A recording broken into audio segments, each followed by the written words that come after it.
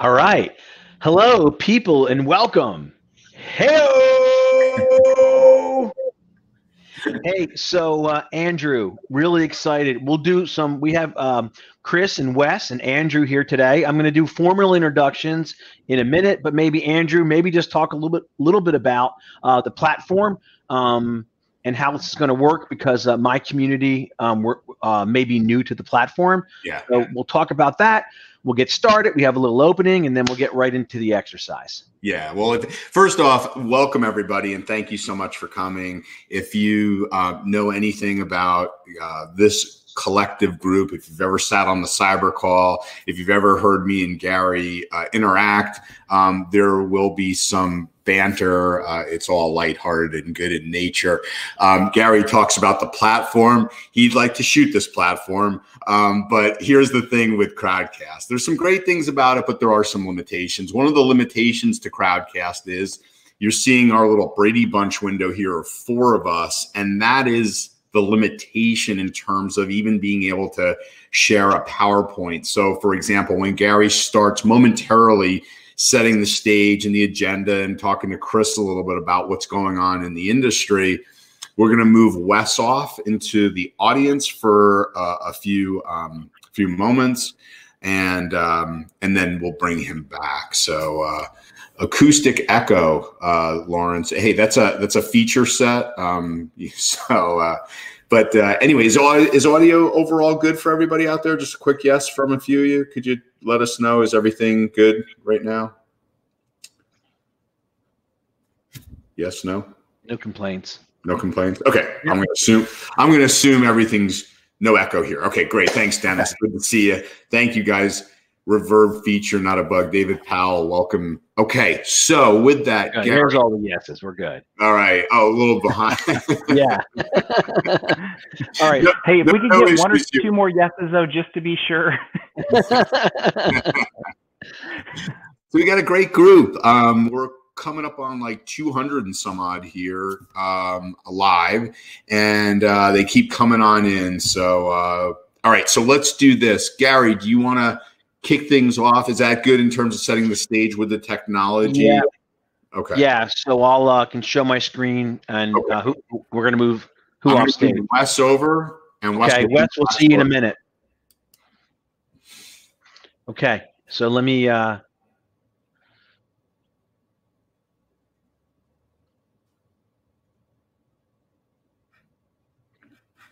right, how we looking? We look good. We're perfect. It's perfect. Okay. All right. So here's what I want to do. I only want to take a few minutes to go through this, kind of set the stage for things, and then I'm going to get out of the way and let this exercise happen. So Andrew, we've been 10 weeks now on the cyber call. It's been so valuable. So we came up with this idea that said, look, I would like to bring this event to the True Methods community. But also we said, if we're going to do that, let's invite others. So we've gotten great response for it. I think it's timely. So those of you who aren't in our community, I'm Gary Pica, the president of True Methods.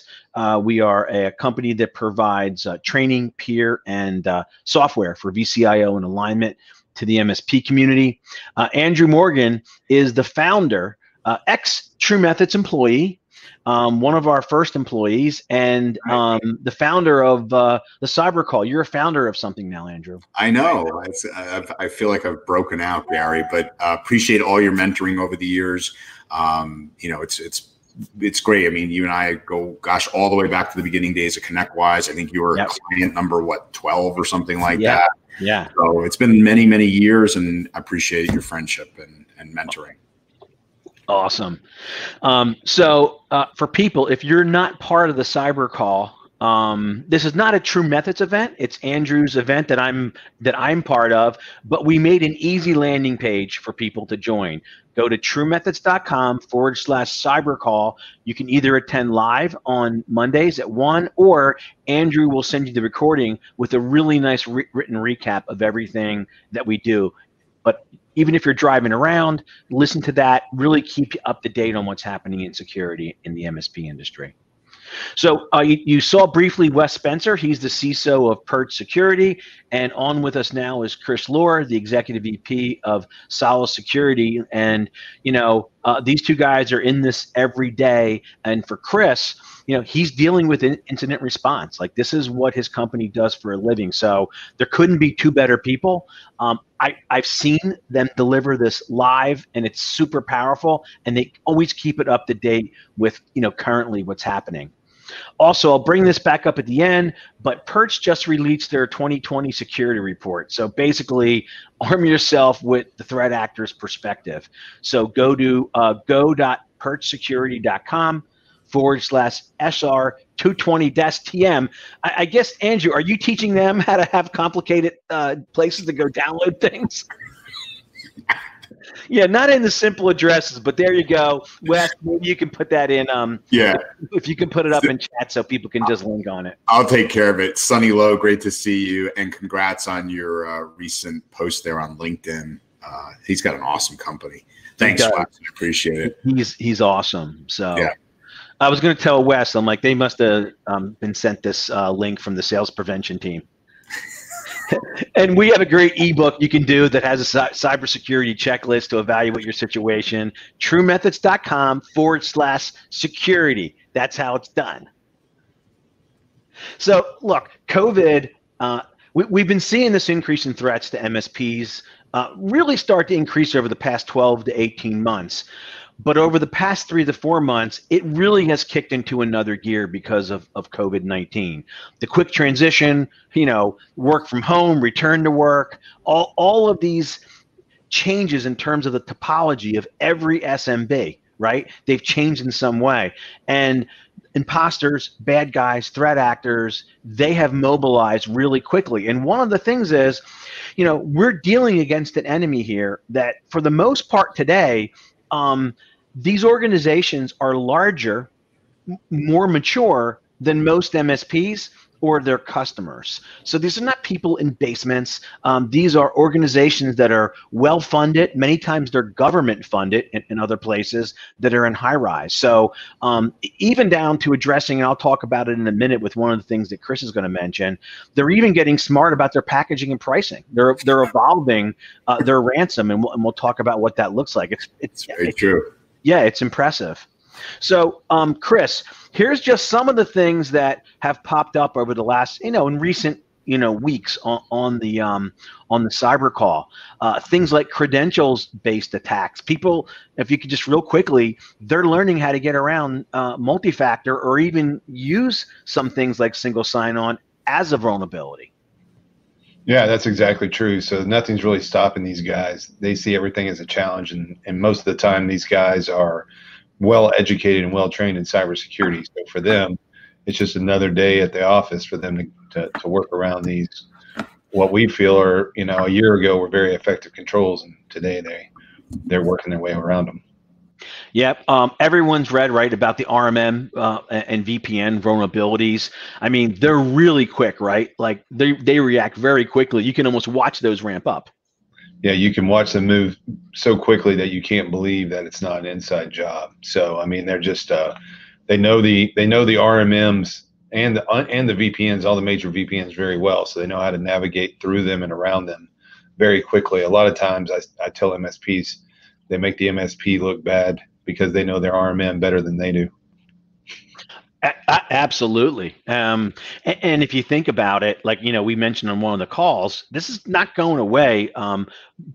Most of the vendors, not just RMMs, but most of the vendors that are successful in this industry, they've been around a while. Their code is 15 years old. So they have some technical debt, so it's not easy to keep, to make changes to your offering and keep it secure. So we'll continue to see that. And a big thing you always talk about is change management, right? You gave an example of some RDP exception gets made for something that one person is working on, and there's no change management process, and it gets left open and gets exploited.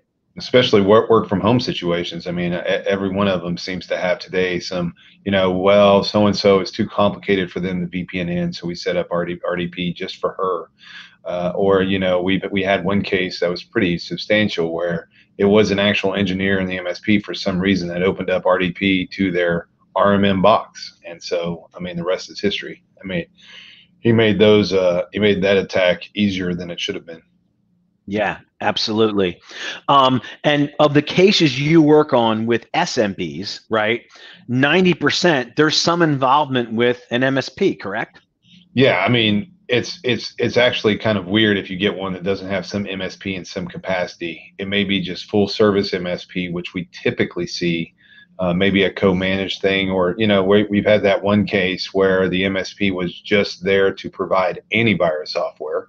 And because they had their RMM agents installed in that company's environment, that company got hit. That company didn't even know what an MSP was. They just knew it was the company that they bought their antivirus software from. So yeah, some way, somehow, there's an MSP involved.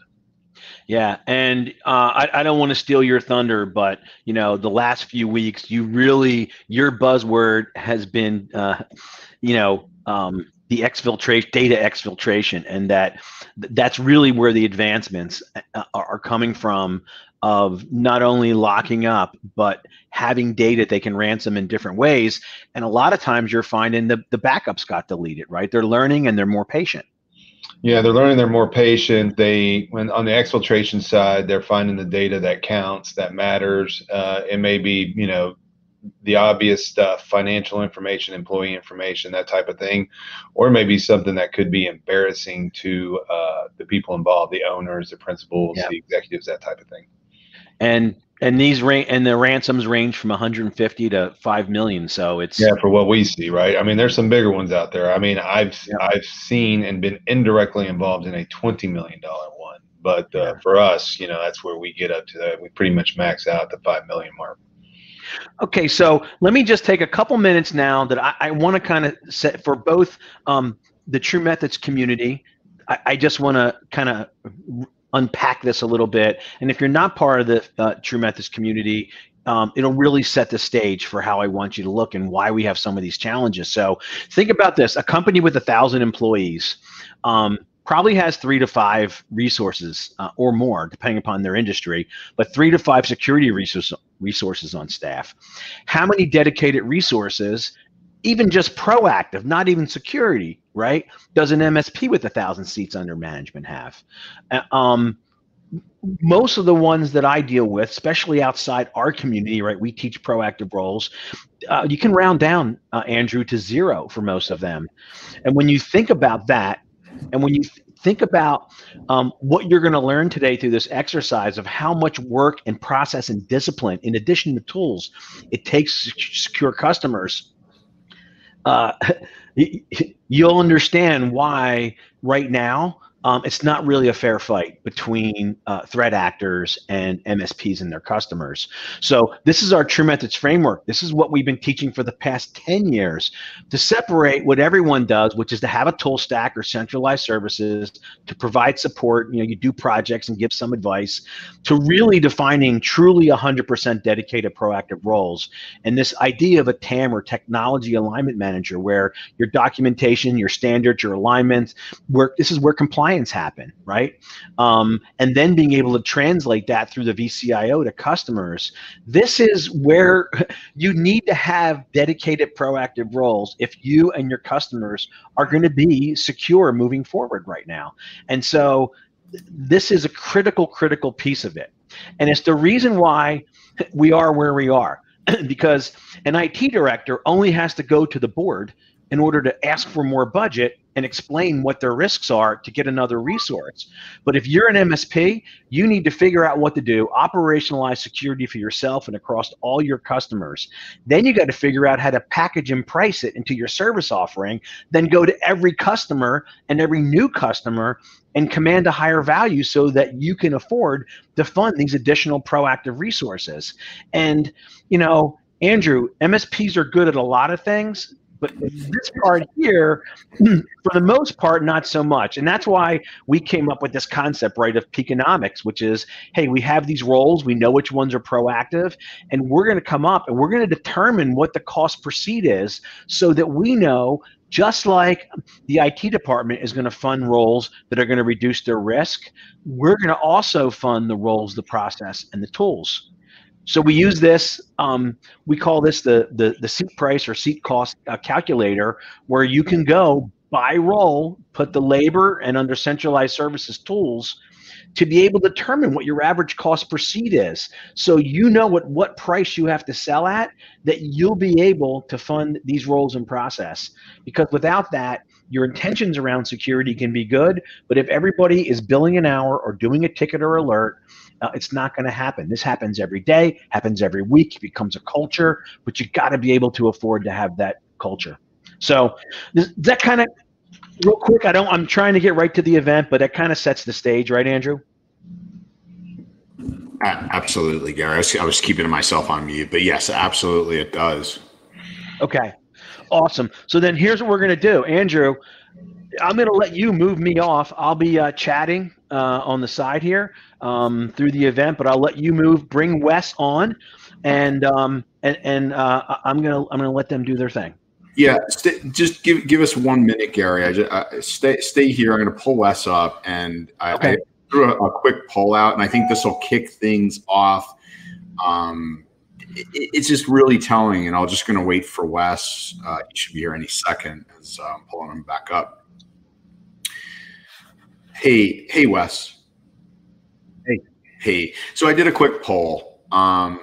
And I just said, hey, have you dealt with an incident since COVID began, either internally or with your customer? By the way, as I said, the polling system here does not collect any data. So it's just like yes or no. So Gary, it's basically 60-40. No, 60%, yes, 40%. Like, I mean, that's outrageously high percentage, right? Yeah, well, that's my point. I just, maybe Wes, you could, we could get your thoughts and Chris, and then we'll kick it right to you guys. But basically, I mean, it's almost a flip of a coin at this point that your customer is going to get hit, get popped. Some point.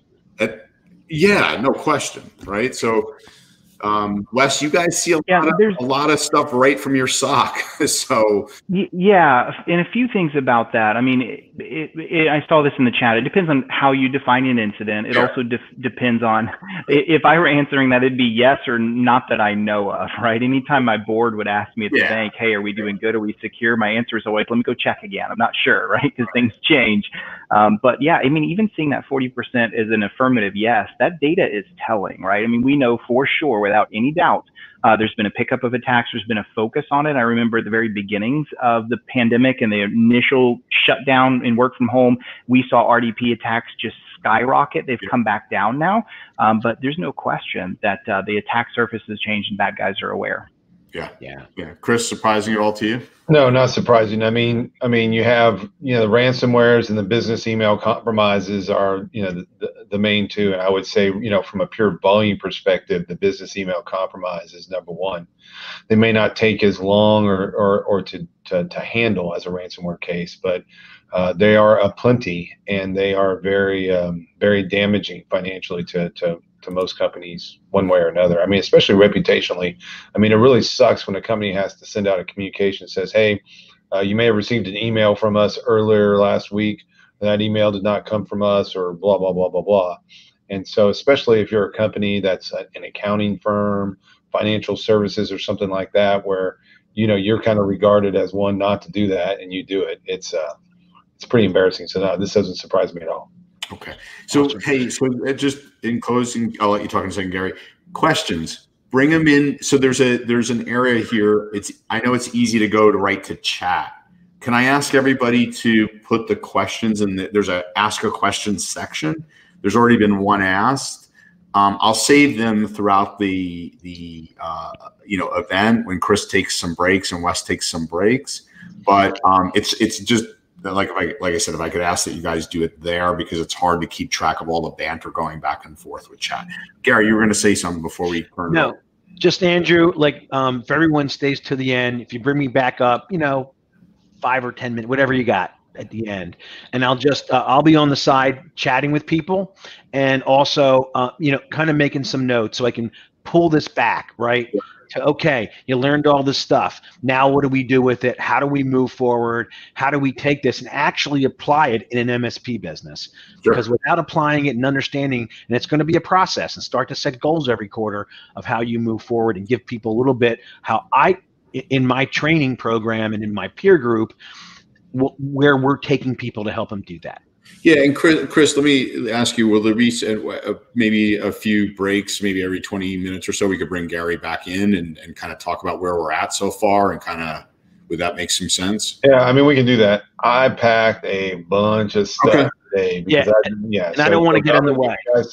I packed a bunch of stuff. Okay. Yeah, you don't worry about me. You just bring the value, pack it in, and I'm fine. So don't worry about me. I'm good to go. All right, Gary, we'll see you in a little bit. Awesome. Yeah, and as Gary transitions off and we bring the PowerPoint up, I do want to just thank Gary and the entire True Methods team. We would not be having this today and would not have a blowout of almost 600 people on this if it were not for Gary and what he's doing. So True Methods is awesome. And Gary, thank you so much for bringing us on board. Jack, I see how long this call will take. That's a question that just came in. We'll see. It's probably going to be a little over, what did you say, Chris, maybe an hour and a half or so. And keep in mind, this is recorded. You can always come back to it. And you can also hit the pause button, by the way. It'll go off live and you can come back to it if you have to take a bio break or something. Just know that you'll be behind us, right? So if you're asking a question and you're watching it late, we're going to not know what you're talking about. So just know those things. Yeah, can everybody see? Eric said I lost the stream. I'm assuming no, I'm not seeing. Yeah, we're good. I think we've got it. Okay, well, good. Wes, Chris, I'm gonna turn off my video. I'll be here with you guys in the background, but I'm gonna let you take it from here. All right, everybody sees the presentation. Yeah, it's perfect, Chris. All right, fantastic. So I appreciate everyone getting on.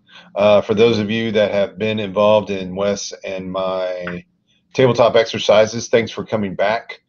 We try to do the best we can here virtually. We know we've done a number of them in the past in person, and those are really exciting and really fun, but we hope to gain as much out of this. I hope you gain as much out of this one as you do those. Just like I mentioned just a minute or so ago, I have packed this slide deck with a ton of information. And so please be aware that we do have about 90 minutes. We do want to take some breaks to get some questions answered, give Gary some time at the end to kind of wrap things up in Gary fashion. But I have gotten a lot of feedback from you guys, and you're really wanting some help with solutions and stuff. So I packed just a bunch of data in there.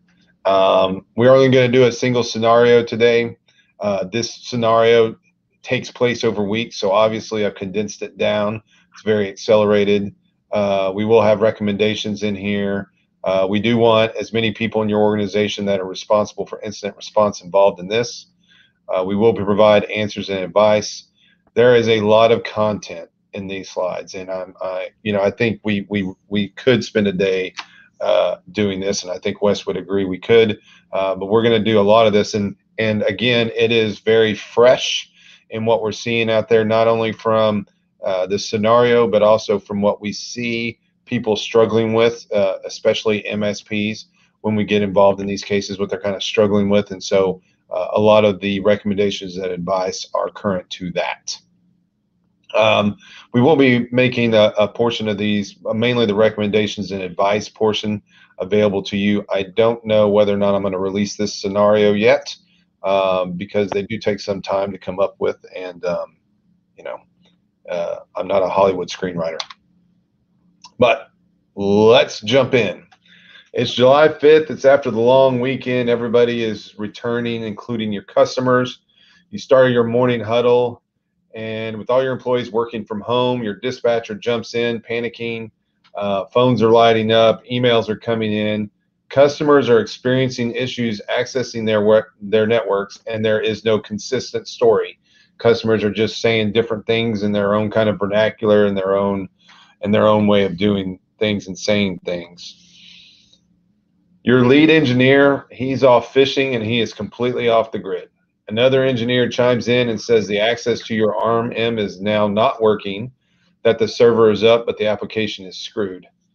Your PSA is also affected, but no one knows why.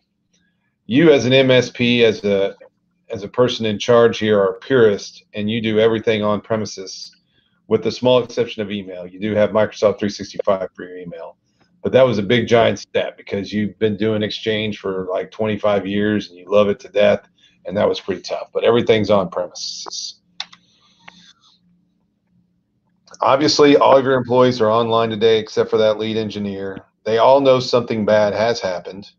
Your phones are lighting up, your RMM is down, and you manage over 10,000 endpoints.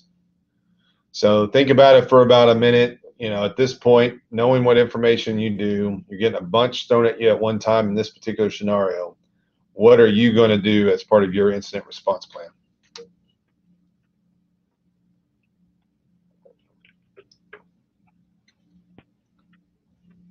And it's too early to start drinking, so that is not an option in this particular case. Plus, you're hungover from the weekend.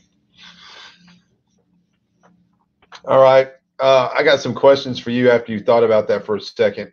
Are you, as an MSP, as whatever position you're in, are you prepared for this situation? Do you have an IR plan that is readily available? Do you know what to tell your staff at this point? This is a different situation than none of your staff may be in the dark, so telling them something a little bit more generic to kind of keep the things, because a lot of times we like to preach that you want to keep what's going on as far as specifics very close right now, because you don't want anybody to say something in error. You don't want somebody to leak something to a spouse, to a coworker, former coworker, whatever the case may be.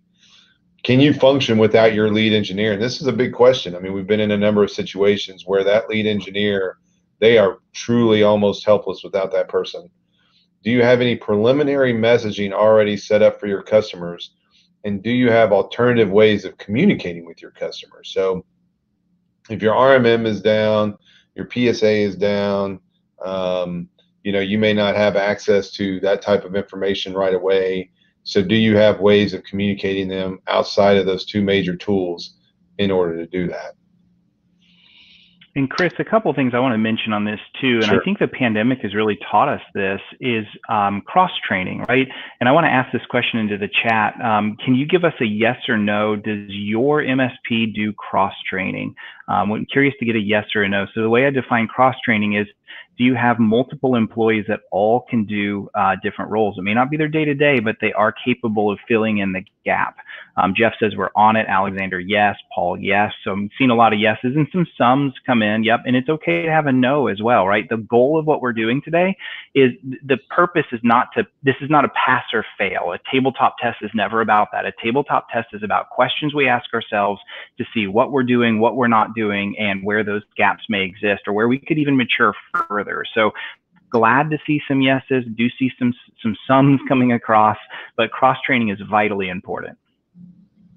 Yeah, thanks, Wes. I mean, it is. And we're not just talking about cross-training technically, right? In an incident response situation, you may need to cross-train on incident response roles. You may have somebody assigned to dealing with the public relations side. And if you only have one person and that person's out for whatever reason, you need to have somebody cross-train there. So don't think about it as just the everyday type of cross-training. Think about it as cross-training and under the guise of incident response.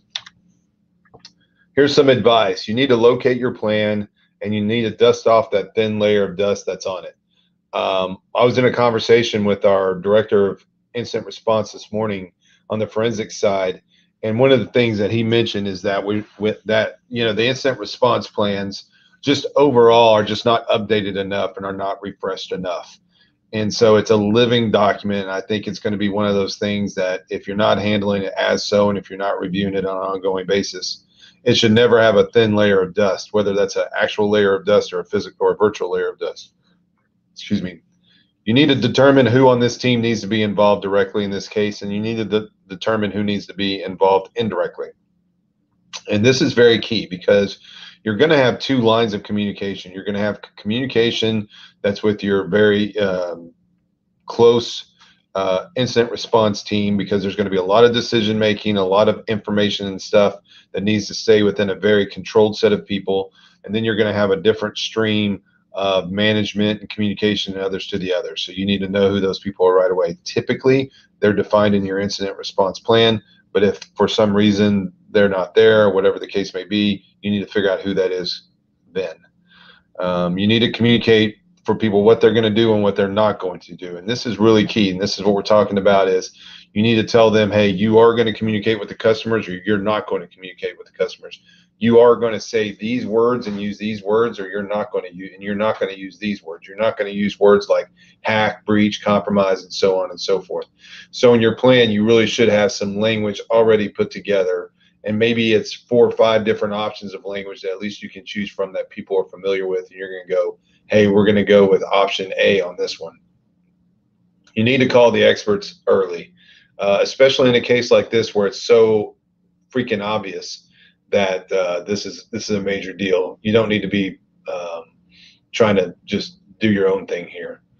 And typically at this point, especially technical people, we're not thinking about preservation. But preservation is so important. It needs to be just in bold and whatever ways you can put it in your incident response plan, because I'm going to tell you right now, and I'm going to echo this through this conversation. In a case where the MSP is the root cause or is part of the root cause, whatever you want to say, that forensic information is so important to you and it's so important to your customers. Without that forensic information coming from your systems, it's going to put everybody in a bad mood, and it's going to make for a much longer battle than you ever thought would be. So, and then also I think this is where you just don't start pulling triggers, pulling levers, doing that type of thing. You just need to take some breaths during this time. You're going to feel pressured to put your foot on the gas. You're going to feel pressured to just jump the gun and start doing things, and your staff is going to be doing the same thing. So here's where you need to be very well prepared, well rehearsed, and make sure people are doing things very intentionally. So Chris, I want to talk a little bit about the value of playbooks and all of this. And we're going to come back to playbooks often inside of this tabletop today. But a question for the chat that I'd love to get back. Do you guys have playbooks that include standardized responses? So for example, let's say it's like a malware incident of some kind or some kind of wire fraud or whatever it may be. Do your playbooks include exactly how you would message that? And then you might just put it a few words at the beginning or end so that when you have an incident, you immediately know the framework of what to say. Yeah, lots of no's coming back. And I thought it might be that way. And so, one of the things that's really good about playbooks is you don't have to use it prescription based. Like you could potentially have it say, give you an outline of the things that you would do. And I'm going to make another sports analogy. I've been using sports analogies a lot lately for some reason. When football teams go in and they get ready to play, one of the things they often do, and college teams do this a lot, they have a playbook, right? And they actually prescribe that playbook. And maybe the first 10 plays of the game, their offense is running prescribed no matter what. This is exactly what we're going to do, because it lets you hit the ground running. It lets you really get involved in the game and not make as many mistakes. And so playbooks are really, really helpful to document how we would do different things, whether that's a response, whether that's how I write something in, on the PR side, whatever. So definitely give playbooks some love because they need it. All right. We will be referencing IR plans and playbooks throughout this. So here's the next scene. A couple hours have passed. You have still not called anyone for help. Your customers seem to be patient and are accepting of your explanations. Your nephew, who you had to hire, has taken it upon himself to call RMM and PSA support for their help. You still do not know how it happened or when it happened. You had MFA enabled, so you are baffled. Your customers are holding patiently, it seems. You still don't know what exactly has happened, and it appears right now you are hesitating to call for help at this point. So think about yourself in this situation, and you might say, hey, heck no, I would have called insurance right away.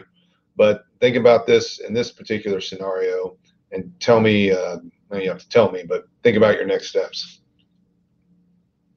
I'll give you a few seconds here to think about this and discuss it with your teammates if they're on the call with you. Yeah, and that's the goal, right? I want to come back to that. If Chris and I were doing this live, we would have everyone at round tables and we'd be listening to everyone discuss, and we'd come back and you ask questions. We can't do that right now because of the pandemic, right? But, definitely pause this thing if you feel like you have to, or you can watch it through, but come back and pause at these events, because what you really need to do to make a solid tabletop, you got to discuss. And so our job with what Chris and I can do is we can give you things to think about, but unless you and your teams actually sit down and discuss it, you won't really get the value out of this. So that's kind of the big goal here. Make sure you guys afford yourselves time to do that. Yep, you got to poke holes in this thing. You are a very complicated business entity, so you're almost like a multinational corporation with hundreds of different and diverse businesses that you're responsible for. So keep that in mind. Yeah, and Jason, this is recorded, so I question in there, so we do have it all paused, or the ability to pause. All right, fantastic. So here's my advice on this one. Don't go cowboy or cowgirl, please. Just don't do it. I mean, I can't tell you how many times that, because it's an MSP and because it's a technology-based company and because so many people there have so many years of combined experience that they can handle this, they can take this on their own. They went to a webinar, they've trained, or they have their CISSP, or whatever the case may be. You don't do this stuff every day of your life. And so there's really no reason for you to attempt to do this every day of your life. You need to be thinking about attorney-client privilege, and this is a big deal these days. There was a recent case with Capital One that has a lot of the attorneys kind of buzzing around. Capital One had an existing relationship with FireEye for incident response. They got FireEye involved first, obviously, because they had a relationship with them. They got their attorney involved second.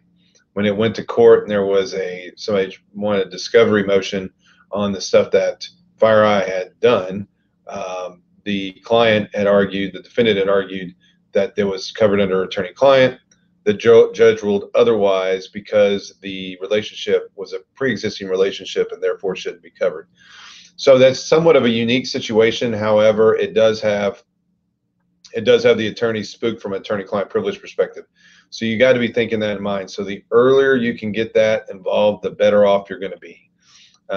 You need to continue the delivery of, and the key word here is consistent messaging to your customers.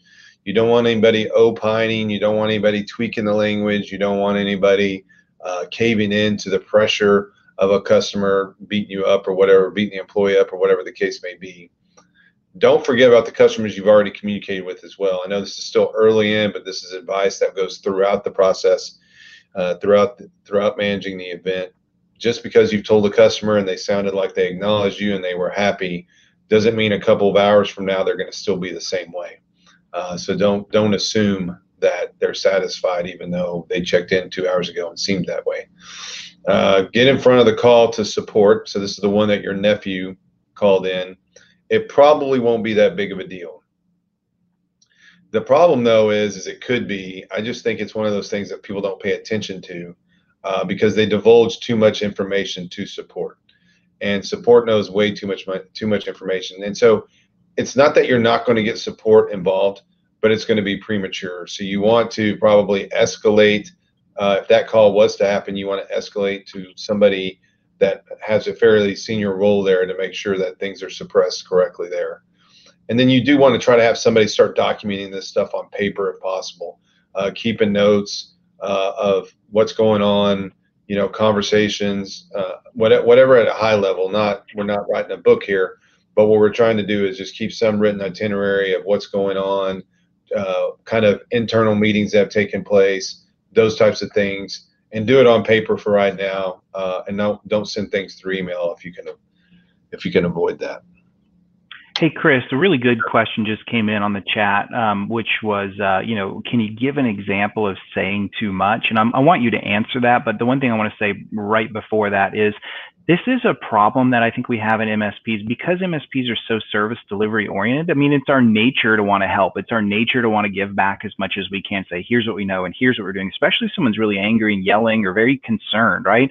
But it can be dangerous to say more than we should. Can you speak about like an example of saying too much? People have a frame of reference here. I know we're not lawyers, but this would certainly be helpful. I'll give you some. I mean, typically we just hear people say, hey, you've been breached, which is not by definition actually what has happened. I mean, it may be technically what did happen, but you're not in the capacity to make that type of statement. You know, or you know, it's a ransomware attack, or you know, some hackers have hit us and we're down as a result of that. I mean, those are the types of things we hear. I mean, the other things that we've seen lately too is we've seen a company send emails pretty early on with the word findings in it. You know, hey, we found that remote desktop was open and an attacker, it appears that an attacker has been logging onto your network for, you know, 6 to 8 weeks. That is very premature at that point. And, you know, again, it comes back to this attorney-client privilege thing. And so that third party involved that was giving that assessment or give those findings, whatever you want to call them, was not engaged from an incident response perspective. And so that it is possible that that could be discoverable. Again, I'm not an attorney, we're not attorneys, but that's how I have been told to understand that type of situation. So the next scene, you've called insurance and they have assigned you a law firm and an IR firm. The IR firm starts to get dug in and analyzes what they can do. They find a ransom note and identify the variant as Soda Nakobe. The IR firm tells you that these guys are known to exfiltrate data. They visit the Soden Tor site and discover the demand is $5 million. You're also confident your customers are all hit. To what degree is impossible to tell. Your backups are still under review, and your clients' backups are safe due to you doing them the right way. So your backups for your internal backups, for some reason that wasn't on here, but your own internal backups, you don't know the state of them. You've done a great job with your customers' backups and monitoring them, but you have not done a great job with your own backyard, with your own backups and so on and so forth. So you're not even sure at this point whether or not you can even recover anything from backup for yourself. This is a sample Soden note. So just you can kind of see what it is. This is basically what you would see when you could go to the website.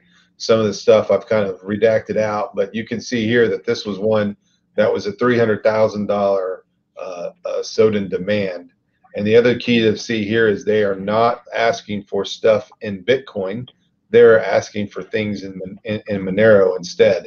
And so the challenge, they do that because they believe that doing it in Bitcoin has a higher chance of traceability.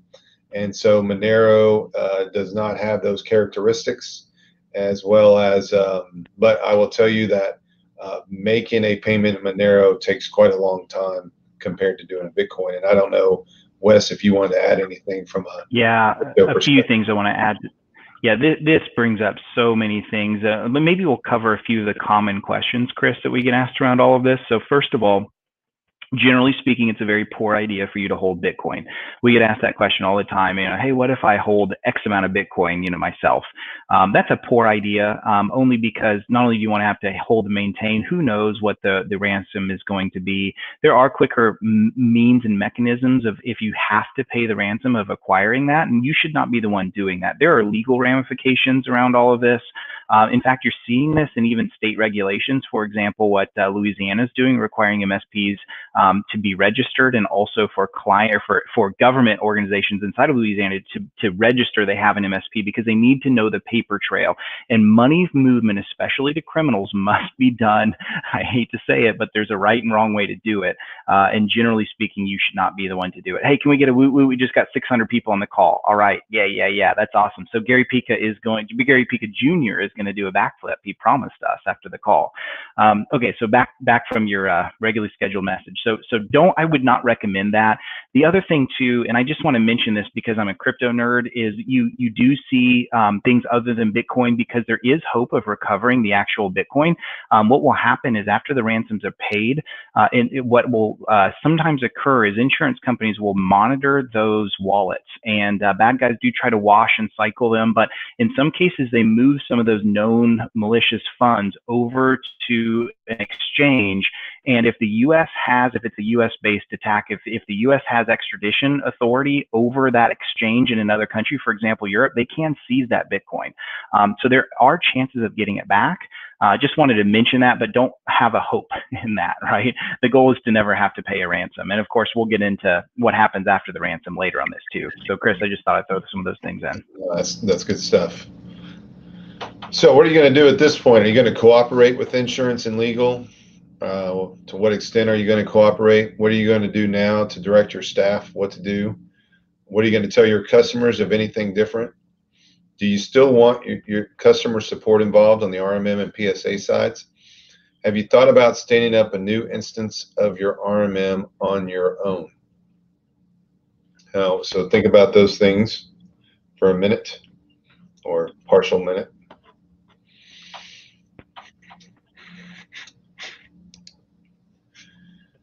What is your confidence in your backups at this point? If it's been hours and you're still not getting a firm answer on your backups, what's your gut feel that they're going to be good? What steps can you take to get more clarity around your customer systems? You have a feeling, you think you're pretty sure that they all got popped, but you don't know, to what degree. Are you ready to turn the keys over to the IR company? We find this is a really important question because we see people that just want to interfere. We had a case late last year with an MSP who got hit, and they have two principals in that particular company, and it's a husband and wife team, and one of them just did everything they could do to roadblock us every step of the way to help them. And so that happens, and it's happened more than once. And so we've had another example where the systems, both of the customers and the MSP systems, were encrypted, and we were ready to decrypt them. And one of the principals of the MSP demanded that we take care of his home system first before anybody else's. So it's interesting how these things go down. What is your emotional state now? So assuming that you're a principal, or you're an executive, or you're the owner of this process, what's your emotional state at this point? And this is a very personal, reflective question that I want each and every one of you to think about at this point. Are you mentally and emotionally capable of handling situations like this? This is a different type of firefight than your customer servers going down, or a firewall going down, or something like that. This is a real hit in the gut at the same time. And so the reason why you ask this question of yourself is to make sure if you're playing a key role in an incident response process, you need to be willing and able to do that. And if you can't, then you need to get out. I mean, again, you would think these were more exceptions, but we had one situation where the principal of an MSP actually left to go to, because he had an appointment with rehab, and he was off to a short-term rehab facility right in the middle of the darn thing. So you need to answer those questions and make sure that if you have that role defined in incident response, that you're able to carry it out. Are there any customers who you are really worried about, and are you or someone else going to work with the attorneys? And not to steal Wes's analogy, but think about the sports and the football analogy where you have third down backs. And so that, there's guys that sign on to teams and make a pretty good pinch of money, just for the standpoint as they are specialized in third down plays. Same thing kind of goes with special teams, right? So in an incident response situation, those roles may be changed to someone that is more like a third down back. That's someone that's better equipped to handle an incident response situation, both technically and emotionally. You need to embrace IR and legal. I can't overstate this. They are definitely there to help you, and they are to engage with you directly. One of the questions we get often is, well, you work for the insurance company. How do we know that you're not doing things in the best interest of the insurance company and not me? That's just not the way the thing is designed. The thing is designed for them to work with you and to get you back on your feet as quickly as possible, and your clients. And that's in the best interest of you, and that's in the best interest of the insurance claim.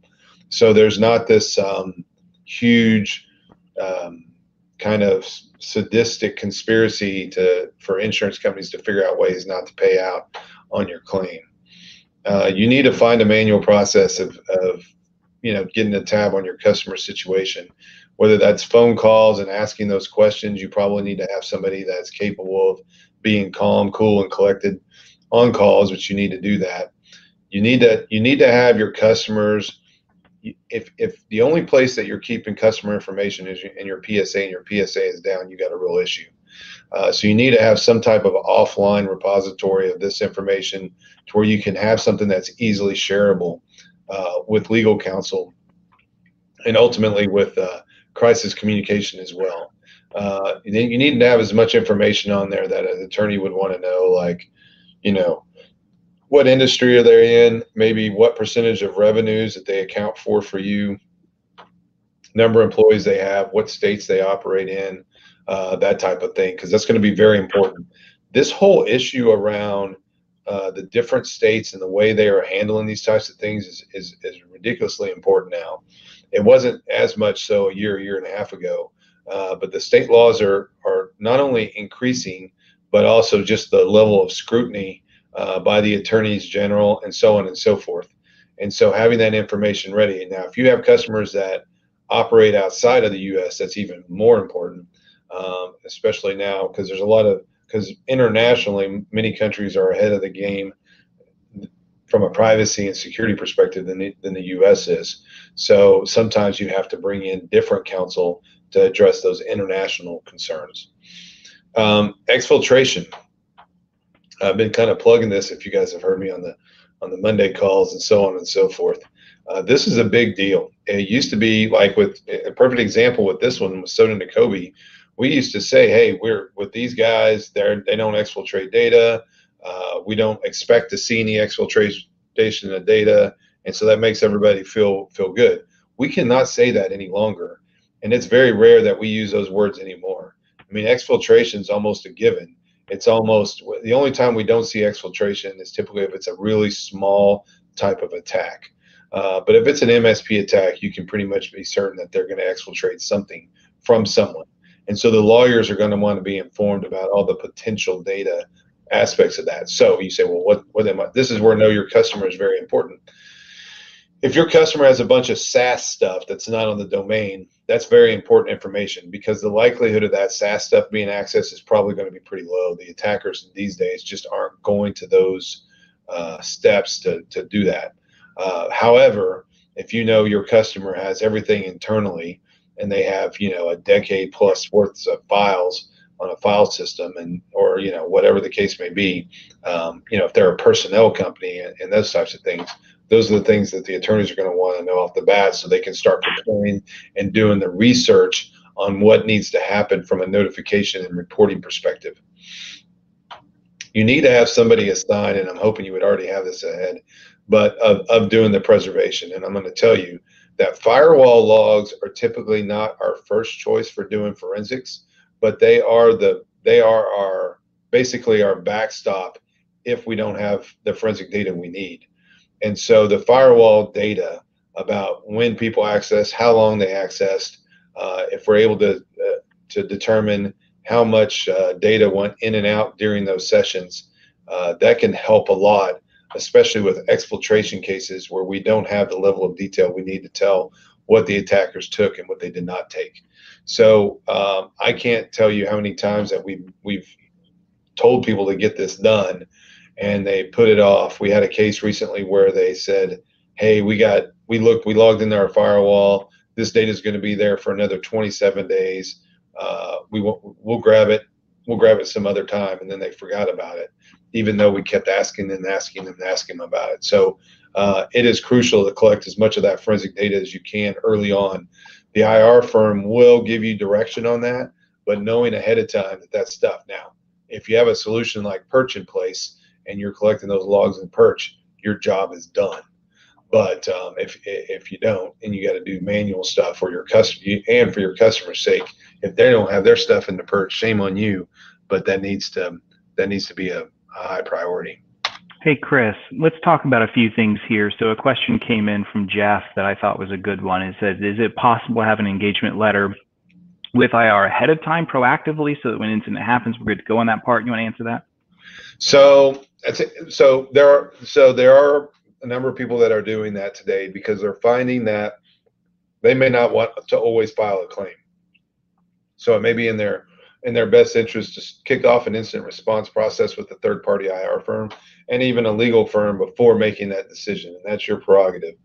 But if you just have the IR firm engaged and not legal, even if you have general counsel, it's better than nothing, because if you just have IR firm, you're going to go back into that attorney-client privilege risk situation again.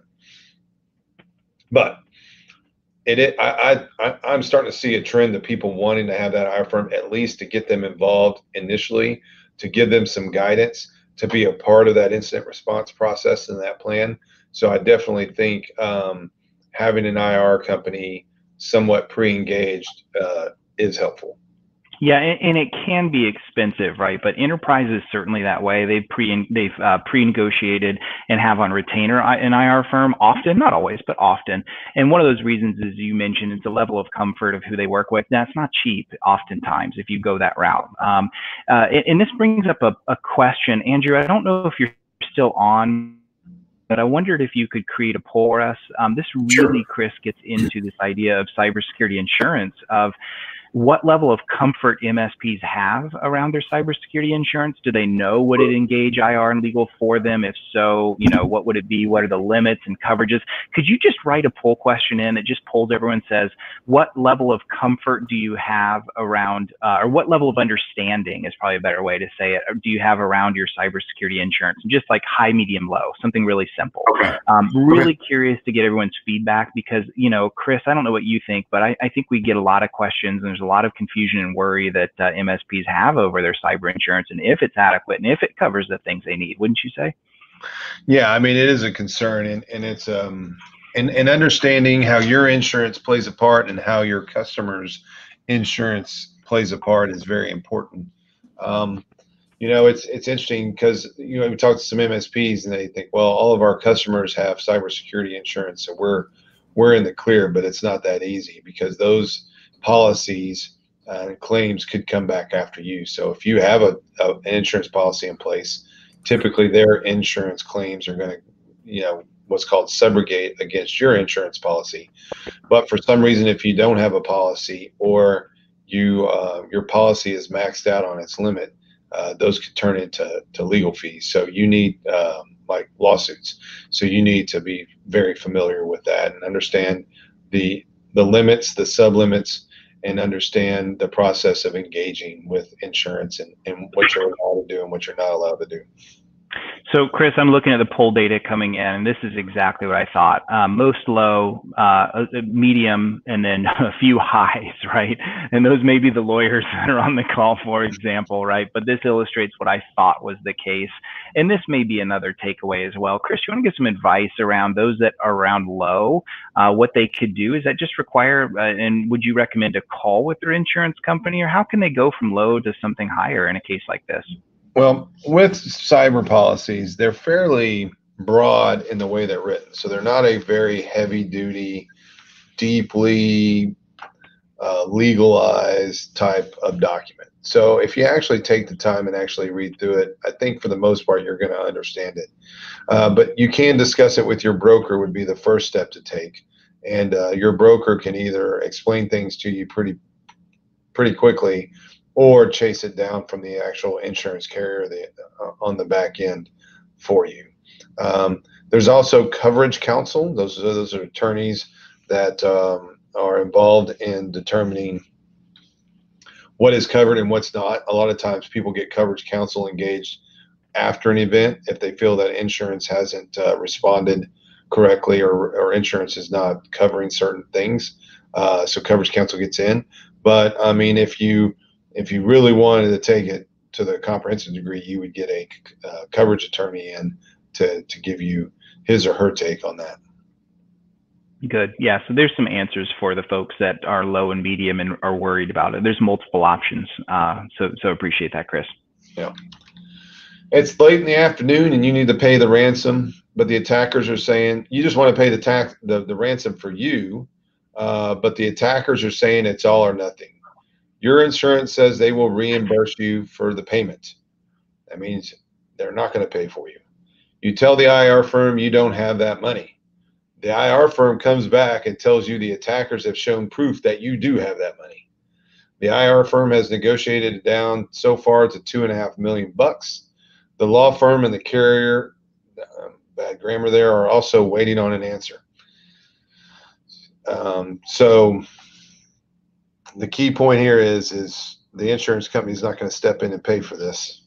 So what are you going to do? Do you know what time it is? And if you can even wire that much money from your account in time?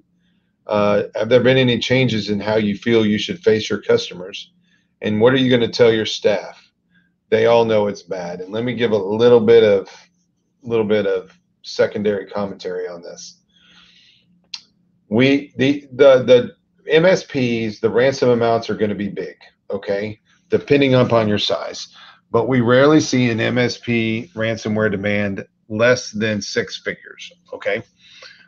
Some insurance policies are very clear in that they are purely reimbursement only, and they will not budge whatsoever.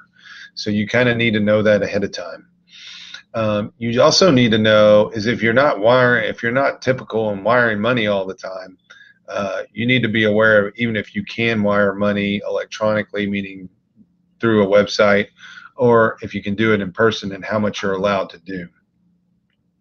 The problem with work from home and COVID-19 is a lot of the banks are closed as far as full service goes, and you got to make an appointment, and chasing people down is not as easy as it used to be. So with COVID-19, this is even more of a sensitive situation than normal.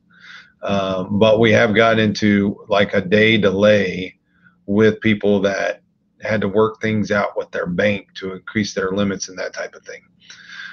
So just kind of think about that, give you a little bit of extra info there to this slide as you kind of think about what you would do in this situation.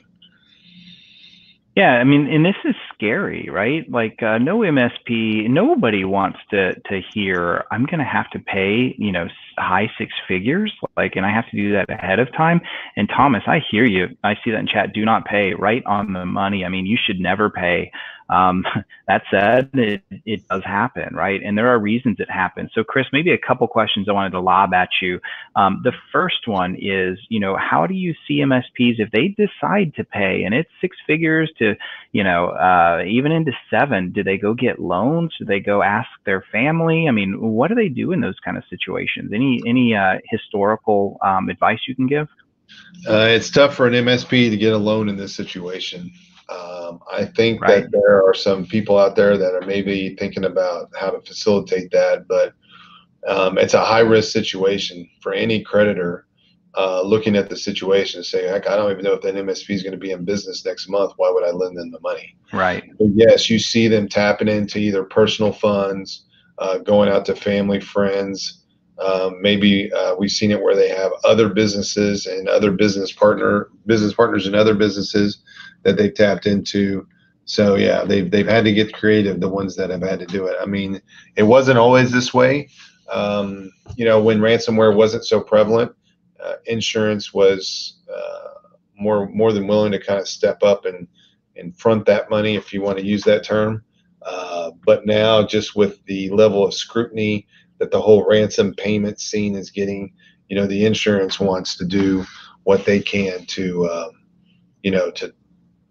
I guess make sure that it's the client's decision to pay that ransom and the client's paying that ransom. Thomas gets the the joke of the day. I love it. He says, "Can you pause the video while we check our backups?" That is the right response, Thomas. I hear you loud and clear. Yeah. Yeah, I mean that's really it. You should not pay. But here's the deal. I think we can illustrate that across the board systemically, we've done a good job of not paying. Right? Like we're not perfect at it, but we're getting better. But keep in mind, bad guys are pivoting. They change as we change. As we get better, more resilient backups, and we are able to recover, bad guys don't want to stop there. And because ransomware is not the actual threat, see, this is a huge misunderstanding we have. People think ransomware is the threat. It's not the threat. It's the outcome of the threat. And so if the outcome of the threat is ransomware and that you don't pay the ransom, it's possible that they can do something different. So now that can be shifting to data exfiltration. And you see this. So bad guys are now saying, if you don't pay, I am going to release tons and tons of data on you and all of your organizations, which then gets into regulatory issues, right? I mean, if you're HIPAA, for example, you had healthcare clients, that must be reported to HHS. And so we are seeing bad guys shift their tactics. If you don't pay, they're going to exfil. And this is all because ransomware is not the threat, it's the outcome of the threat. And that outcome can change and does change. So just some things we've got to really keep in mind as we pay attention to this entire kind of attack surface and why MSPs face such a growing systemic threat. Yeah, I mean, for MSPs, if your customer backups are gone, or we've got a number of situations where the customers have decided to opt out of BDR or whatever the case may be, and the MSP goes, well, they opted out of it, they're on their own. They're on their own in that case. It's not as easy as a decision like that, and so there's decisions now. What we have seen now with these prices going up, and with the exfiltration, the data, that people are even less likely to pay now. They're so fed up, and the cost is so extreme. And also, they just kind of take their time. Like I talked about earlier on, where you want to, kind of slow it down a little bit. They're figuring out ways to recover their data. I had a call this weekend come in from a gentleman, a small organization. He got hit. The amount was pretty substantial. I can't remember what it was off the top of my head. I want to say it was like $300,000. That's what it was. Really, really high amount. He was real eager to do it, but he didn't have that kind of money. He didn't have the insurance. So I said, hey, just step back, take some time. I'm going to tell these guys it's not going to happen, meaning the attackers. And he was able to do some research and look around, and he actually was able to recover things that would get him back up operationally. Now, he lost a lot of historical data. To him, that there was no legal or regulatory risk to him not being able to restore that. It was going to be an inconvenience for a little bit, but I gave him the analogy. I said, it's just kind of like you have a house fire. There's a bunch of stuff that burns up in the house, but everybody gets out alive. You look down the road and yeah, you lost some stuff and you wish you had it back, but you're still living fine. And so he agreed. And so that's a perfect example where I think A, the attackers outpriced themselves, and B, for him, he just took the time to go look for other ways to possibly recover that data, and he did so. We just kind of talked about this. The one thing is just keep notice about your staff and how they're feeling. Keep a good pulse on that. You'd be amazed at how many of those employees that you think are fantastic and always in the right mindset in these particular situations can do a complete 180. So, just keep your pulse on that, or have somebody that's pretty good at reading people and their emotions and that type of thing. Keeping pulse on that. If these guys exfiltrated data from you and they had access to your financials, so it looks like they at least accessed your data, what are the chances that they actually exfiltrated from your customers? And so that's one of the things that kind of changes the ballgame. And Wes just touched upon that exfiltration again. If you do have to pay, you're going to have to pay, and you need to know your financial capabilities. This is a very crucial point in communicating with your staff and your customers. This is where I see things kind of go sideways. We see where it gets to a point where especially owners and principals feel the need, because they have long-lasting relationships with a lot of these clients, to pick up the phone, call them up, and just talk their ear off. And sometimes talk their ear off and tell them things that are either speculative premature, or whatever the case, and make matters worse. So we have to be very careful with that. If you're an MSP and you've been hit this way, and you have quite a few customers under your belt, you want to have crisis communication right off the bat. So that's typically covered under an insurance claim. Most of the time, the law firm is going to be the one that brings in the crisis communication team, because they're going to bring in somebody that they're very familiar and work with. And so you want to bring that in right away. I mean, you don't want to mess around when it comes to crisis communication. You don't want to try to plan all that out, because each situation is different. So in your IR plan, you want to have a step about bringing crisis communication. They're going to want a lot of that same information that I mentioned earlier with the attorneys, but you definitely want them there. Now, that doesn't mean that they're going to dictate 100%. You are going to be involved in those decisions. You're going to be able to provide feedback. You're going to be able to provide input. And yes, of course, you have the full power to do whatever the hell you want. And we see that happen. Not ever a recommendation, but that has happened. That's fully your power. But something to think about. And again, pay attention to your employees' states of mind. So it's very late. You missed the deadline to wire that money. You've stood up a new instance of your RMM. The clients are checking in. So you don't have your RMM that before it's crashed. You're not getting it back. You've gone ahead and stood up a brand new RMM, and the agents are automatically checking in. Because so many customers are work from home, the damage is not as bad as it could have been, because many systems were not logged in. So we have seen this with VPN, where it's more VPN, not all the time VPN, but people VPN whenever they need to. We have actually seen where the damage to the actual endpoints is far less. Servers are still high, endpoints are far less because of work from home.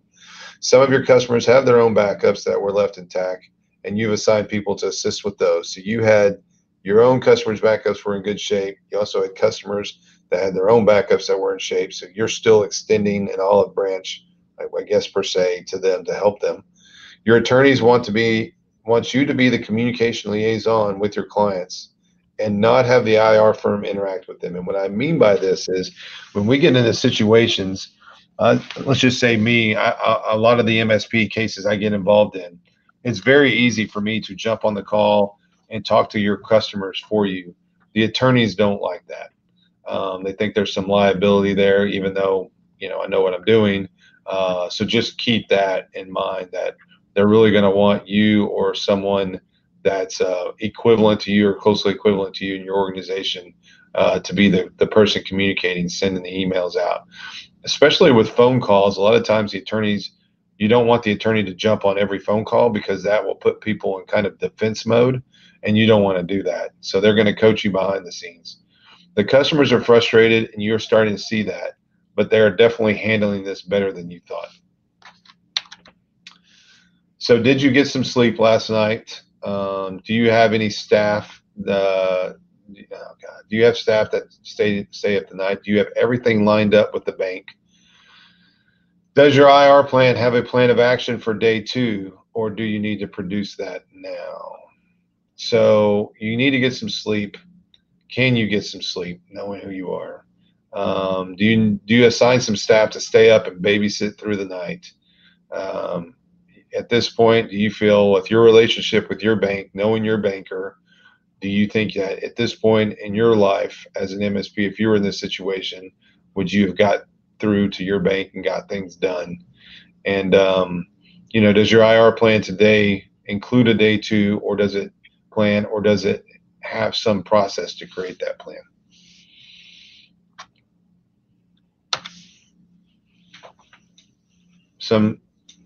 Some questions while you're thinking about that. Are you confident that you're the type of person that can call it a night and get some sleep? And I'm going to tell you, there's so many people that are wired up that will go ahead and work through the night, 24 hours, 36 hours, whatever it takes. But when it gets around to day 3 or day 4, where it's really important for you to be aware and alert, missing out on that sleep is detrimental to the whole process. Do you believe that your staff's can be able to come in, day 1, the adrenaline's pumping, they're getting things done, they're in the battle. Are they equipped to be, a day 2 type team as well? Do you know your customers well enough to know how they're going to handle a day two. And that's a kind of a loaded question, because what we find is the customers that we think that are going to be great on day two are the ones that are a nightmare, and vice versa. But if we have these crucial conversations with your customers ahead of time and talk these things out and explain that a lot of times these things are not going to be solved in 1 day, 2 days, or 3 days, at least you've kind of greased the skids and prepared them for that. Do you have a day two plan, and can you handle or delegate that day two plan to someone else? Meaning you can only do so much. And so is there someone in your organization that can take that day two plan? If you already have one that's existing, it will need to be reviewed and probably tweaked. And do you know how many of your customers have their own cyber insurance policies? So this is really important, because the customers with the insurance policies may or may not file a claim. And once they file a claim, you're going to start getting called. So depending upon your attorney and the IR firm you have, how those calls are handled and so on and so forth is not consistent. For us, when we're involved and when we're engaged, we try to take full control. We have relationships with most of the other IR companies out there, so we can get on a phone call and kind of explain the situation and say, look, you're just going to get in the way right now. We promise you that we will share what we can when the time comes. But right now, please do not try to go and talk to the attacker on your own. Don't go out there and start imaging machines and doing a bunch of crazy stuff, because you're just going to screw everything up. And in this particular case, it's an MSP attack. So all the forensic data that's going to be worth anything is going to be within the MSP. And most of the time, they'll agree and then kind of back off. If they don't, then you got to get the attorneys involved and try to do that. But that's kind of how it handles. So knowing the potential of how many calls you may get, you probably won't get those on the first day, but you'll start getting more and more and more as time goes on. You need to get some sleep. There's not much you can do at this point on this day one. You're going to be waiting to do the ransom. You may be able to chip in and do some data restores, but you have your teams doing that. You need to have pretty much be ready to go, refreshed and everything for day two. Your staff needs to get rested as well. So you're going to have some people that are going to stand up and say, I'm here for the long run, but you need to be sensitive to that and force them to take breaks and get some sleep. It's stressful, and there will be customer surprises tomorrow. And that's where I was hinting at the fact that the customers that may have been in a great mood today are going to be in a real pissy mood tomorrow, and so on and so forth. And so there's no way in an IR plan that you can predict that, but you can at least be prepared for the worst and hope for the best, as they say. It's the next day. You must wrestle with the bank some more about getting your wire limits increased. You cannot avoid using the term ransomware when you're talking to your banker. It takes some discussions, and this delays the wires. You have no idea when the wire will go out. The good news is all the customer servers are either restored or are in the process of being restored. Their desktops and laptops that got encrypted are screwed and will need to be re-imaged if you do not pay. And right now you're not sure. You're getting calls from other IR firms that have been assigned by a few of your customers' cyber insurance carriers. That's what I mentioned previously. Your IR company confirms the attackers have provided proof that they've exfiltrated some data from 20 of your customers, and that proof contains non-public information. So employee information, healthcare information, it's going to run the gamut depending on what industries that you sell to. And the ransom amount has been negotiated down to $900,000. And the reason for that is time has gone by. So the fact that this wire process has taken so long, the attackers have, the IR firm has been able to drive down that price even lower. So it's one of these things where it sucks that you're not able to get that ransom paid, because you do want to pay the ransom in order to get other machines to basically reduce the amount of machines that you have to re-image. You also have some concerns about exfiltration that $900,000 can buy you. But during that delay, it helps you drive down the price. So when in the earlier days, which is not that long ago, when ransom amounts were 5,000, 15,000, 50,000, those amounts were pretty easily paid. You got the decryptor and you moved on quickly. Now that the amounts are getting larger, it's taken longer to get them paid. So the downside of that is it's taken longer. The upside to it is it does give you more time to negotiate that down. And so sometimes it balances itself out. So right now, what is your plan for workstation re-imaging if for some reason you don't pay the ransom? What are you doing about preserving your customer servers prior to the restoration? What are you going to communicate to the other IR firms? And should you still pay the ransom? So I'll give a little bit of detail on this one. When you restore your customer servers, you need to be thinking about preservation before that. And the reason I bring this up now in this particular slide is even though we brought it up earlier, the MSP tends to forget that.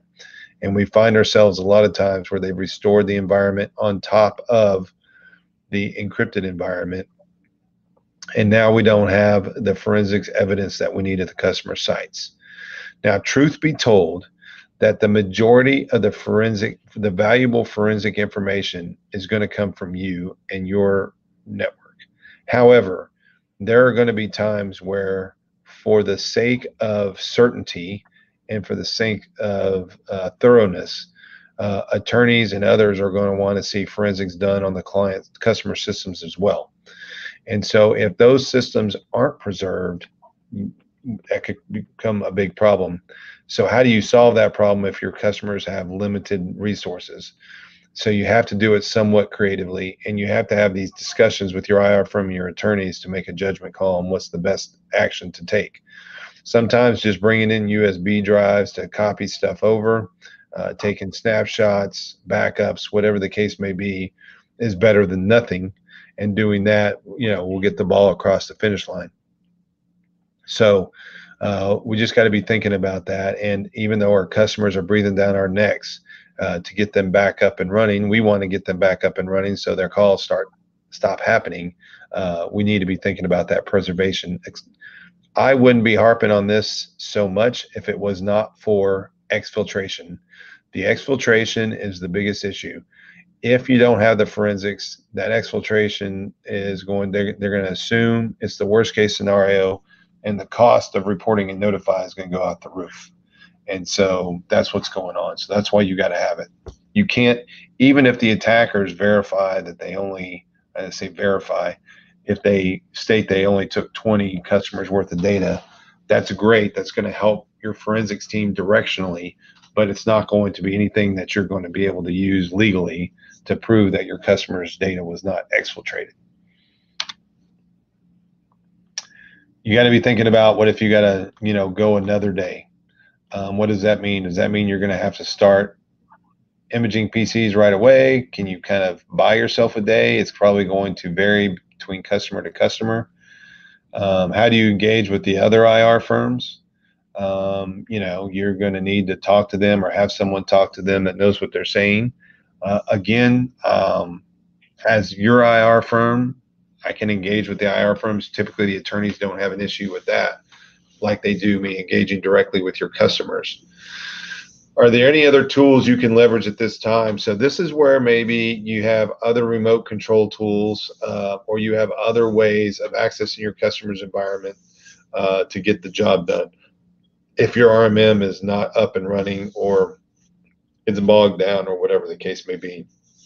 And the only reason I put that in there is sometimes the power of creativity is helpful at this part. And sometimes you will have customers that will say, I don't care that your RMM is up. I don't want that thing connecting to my network anymore. And so you're going to have to agree to that and then go forward. So, and lastly, are there any other resources that you can call upon to help you out in this situation? Do not restore without preservation, especially servers that contain, so domain controllers, servers that may contain non-public information, systems that could be considered a pivot point within the network or so on and so forth, you need to do something. The IR company will help you collect that data as quickly as possible and make it to where you can get back up and running. The ransom payment may still be a good route because of the workstation situation. So you kind of have to do the math. And we're not going to do it in here, but you got to figure out it's going to take me, 1,000 hours to re-image PCs, and it's going to take me 100 hours to decrypt them. That's a no-brainer.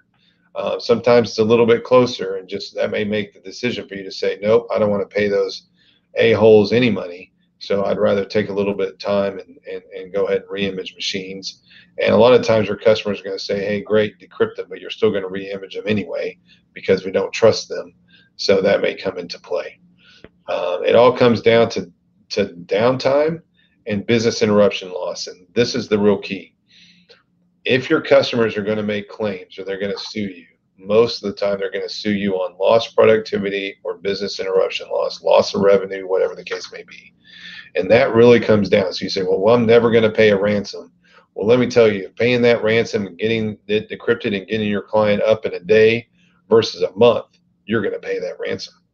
And so, I mean, that's a big difference. If being down a day is going to, your customer can handle that.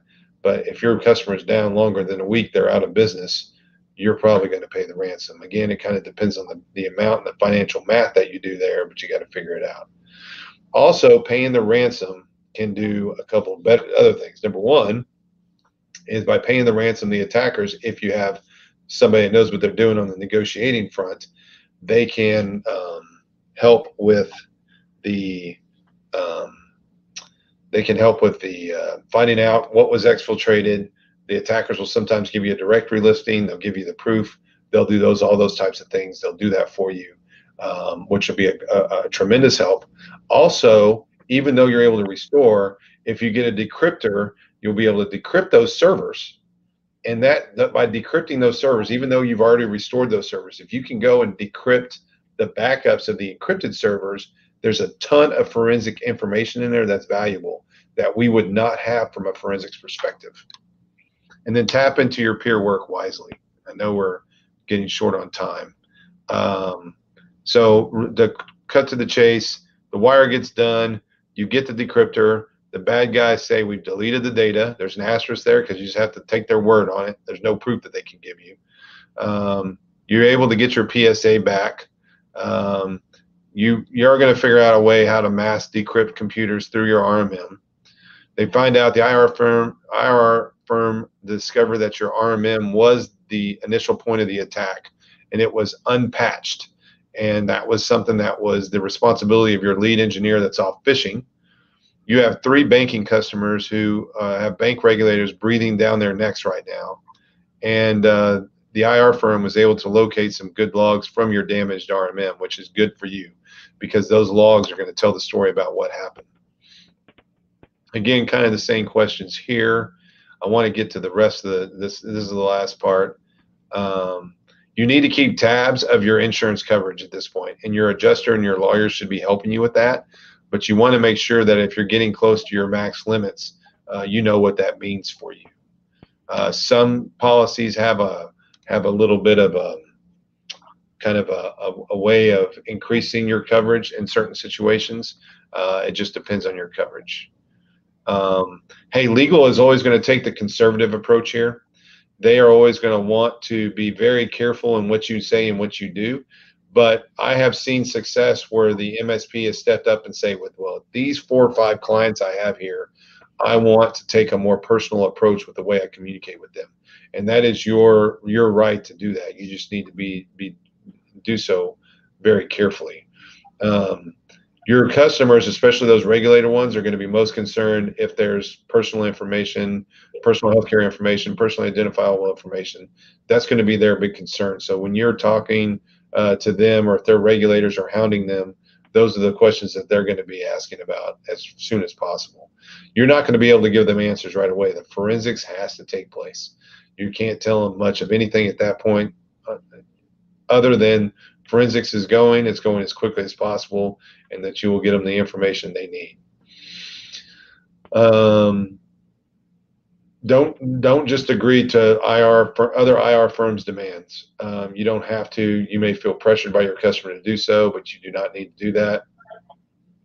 And you need to have other vendors who know your RMM and PSA other than the primary software vendor. So, for example, if you use Automate, you really should know more than just ConnectWise to help you out. Sometimes you'll find people out there that are better equipped to handle these situations and are more available and can work around the clock different than you can with the vendor. You spent the last 2 weeks getting machines decrypted and re-imaged. It has been no easy task because of the work from home environment, but your team has persevered unscathed. Your carrier did reimburse your ransom payment minus a deductible of $10,000. The majority of your customers are operational and continue to be your customers. Your banks, however, have chosen to move away from you as a result of regulator and board pressure. This is a significant revenue hit, but at this point, it does not come as a surprise to you. So this right here is fairly typical of what we see. We do not see a bunch of customers bolting. They're kind of upset. There's a trust factor issue there. But we do see the ones that do bolt do play a part from a revenue perspective as a significant hit. So you just need to be prepared for that. Your lead has returned and knows about the situation. He came back a week ago, and you have yet to decide how you will handle the lack of patching that led to this, as well as the oversight of your own backups. You continue to have daily calls with legal to prepare the continued discussions with your insurance and the other clients' insurance carriers. And legal has prepped you for this, and that this will go on for months. So, you know, with an MSP and with an incident, the legal stuff's going to go on for a very, very long time. So probably in this particular case, longer than a year and maybe even two plus years. So just prepared for that. Even though your insurance is stepping in, you're still going to be the person making the decisions. You're still going to be, you know, giving information, helping the attorneys figure out how much amount that they're going to try to settle on with whomever is trying to sue you or trying to go after your insurance. So that's just going to go on. So just be prepared. It's going to be an ongoing nightmare. You know, many of your customers are truly disappointed because they come to trust you as being their IT. Your policy will not be renewed, as you were served notice this week. Forensics has found that the attackers did take information containing sensitive employee information from your servers. So now you're going to have a duty to notify your current employees and former employees of that. And they've also discovered that there were only 10 customers who also had data stolen versus the 20 that was first to believe. But in the end, the attackers did say that there were only 10, and forensics has verified that that is the case. And those 10 customers just happen to be the bigger fish, like the banks and the healthcare ones, is who those guys picked on. What are you going to do? What are you going to do about your lead? What course of action are you going to take with your customers who remain with you? How can you handle the legal burden and still continue on with your day job? What post-mortem steps are you going to take with your staff? And do you know what you are going to do to remediate the exfiltration risks for you and your customers? Is your lead completely at fault? Is this more of a cultural issue? Do you have some kind of responsibility in this particular situation? Was your lead just overburdened with work and that's why he or she did not get to it? What's your thought on the MSP business as a whole? Do you want to stay in it? You know, the fact that you fared well through this and most of your customers have remained, does that give you, you know, better faith in what's going on? And what can you do to ensure that this does not reoccur? You need to think about, I think the most important step here is the apology tour perspective. I think if you just think that your customers are going to forget about this, that's not going to happen. You need to have that frank conversation with them, apologize, do whatever you can. Obviously, you want to do that with the customers that are not in some type of legal dispute with. And then, you know, as you go on in life as an MSP, how you handle that and want to remain is up to you. That cannot be articulated in an incident response plan. So I know we're an hour and a half on time. How are we looking, Andrew, at this point? Yeah, so we're an hour and a half in, Chris. We've got, you know, most everybody stayed on. We got a bunch of questions. Do you feel we could wrap up here, bring Gary back, and we could talk about some of these questions that are Yeah, let's do that. Okay, and so let me stop sharing. Gary asked me to put up a poll question. Let me grab him. Hey, and while you're doing that, why don't we jump into a couple questions? So one at the very bottom, and Andrew, if you could help close some of these out just so we can see through would be good. But one question at the very bottom, is it typical to outsource the IR work? This typically wouldn't be done by an in-house team. Exactly right. That is a poor choice in almost every case to do IR work yourself. That's fox guarding the hen house. Also, this is complex stuff, right? If someone was able to breach your organization, they've got full access. Chances are you're going to be blind to some of the things they might have done. So we see this often at Perch when we have customers come in. We're working with an organization right now that got hit by a rather new ransomware variant called Wasted Locker, and we're still working with them and IR teams in all of that and what we're seeing and how they're moving laterally, where their persistence is at. Chris, you can add to that too, but in almost no case would you as an MSP want to do the forensics work yourself. It also looks like you're hiding something. It can have the perception that you're trying to hide your own tracks or PYA, and it just looks real bad overall. Wes, tell people Wasted Locker who the company is behind that. Like the company, it's some guy named Chris Loehr. No, the organization, right, who produces that. Didn't you say they're like Evil Incorporated? Oh yeah, it's the Evil Core guys who some of them got arrested. Yeah, and they've started over again. Yeah. It could be Chris Loehr. I don't know. That's a big deal. Real quick on this one is because they have these guys are kind of reborn and they have this prior criminal past. That's one of those situations where you may not be able to pay them the ransomware pay for the ransom because they are on a do not pay list with the government. Yeah, and that's it's part funny, of it with that there's bad guys. ITAR. Yeah, it's funny that there's bad guys that are on the pay list. Like it's okay to pay those bad guys. Yeah, it's funny. Financial regulations and all this are interesting, right? And we don't need to dive into all that today. But once the federal government has identified somebody as a bad guy, or if it's identified known as a nation state, for example, North Korea or Iran or someone on the sanction list, you absolutely cannot pay that. You'll go to prison. It's a no-no. So yeah, those are big deals. Let's answer another question. There's some really good ones that came in. Let me scroll back over here. Let's see. How many MSPs are realistically able to survive a full customer-based crypto incident where the RMM tool is used to compromise tens or hundreds of customer networks? Obviously, it would be very difficult for customers to trust you after a major incident like this. Chris, I truly know of no one in the world better and more qualified to answer that question than you. I think you've answered and handled more MSP, what we call it Perch Buffalo jump attacks, where the MSP has been, let off a cliff with their entire herd.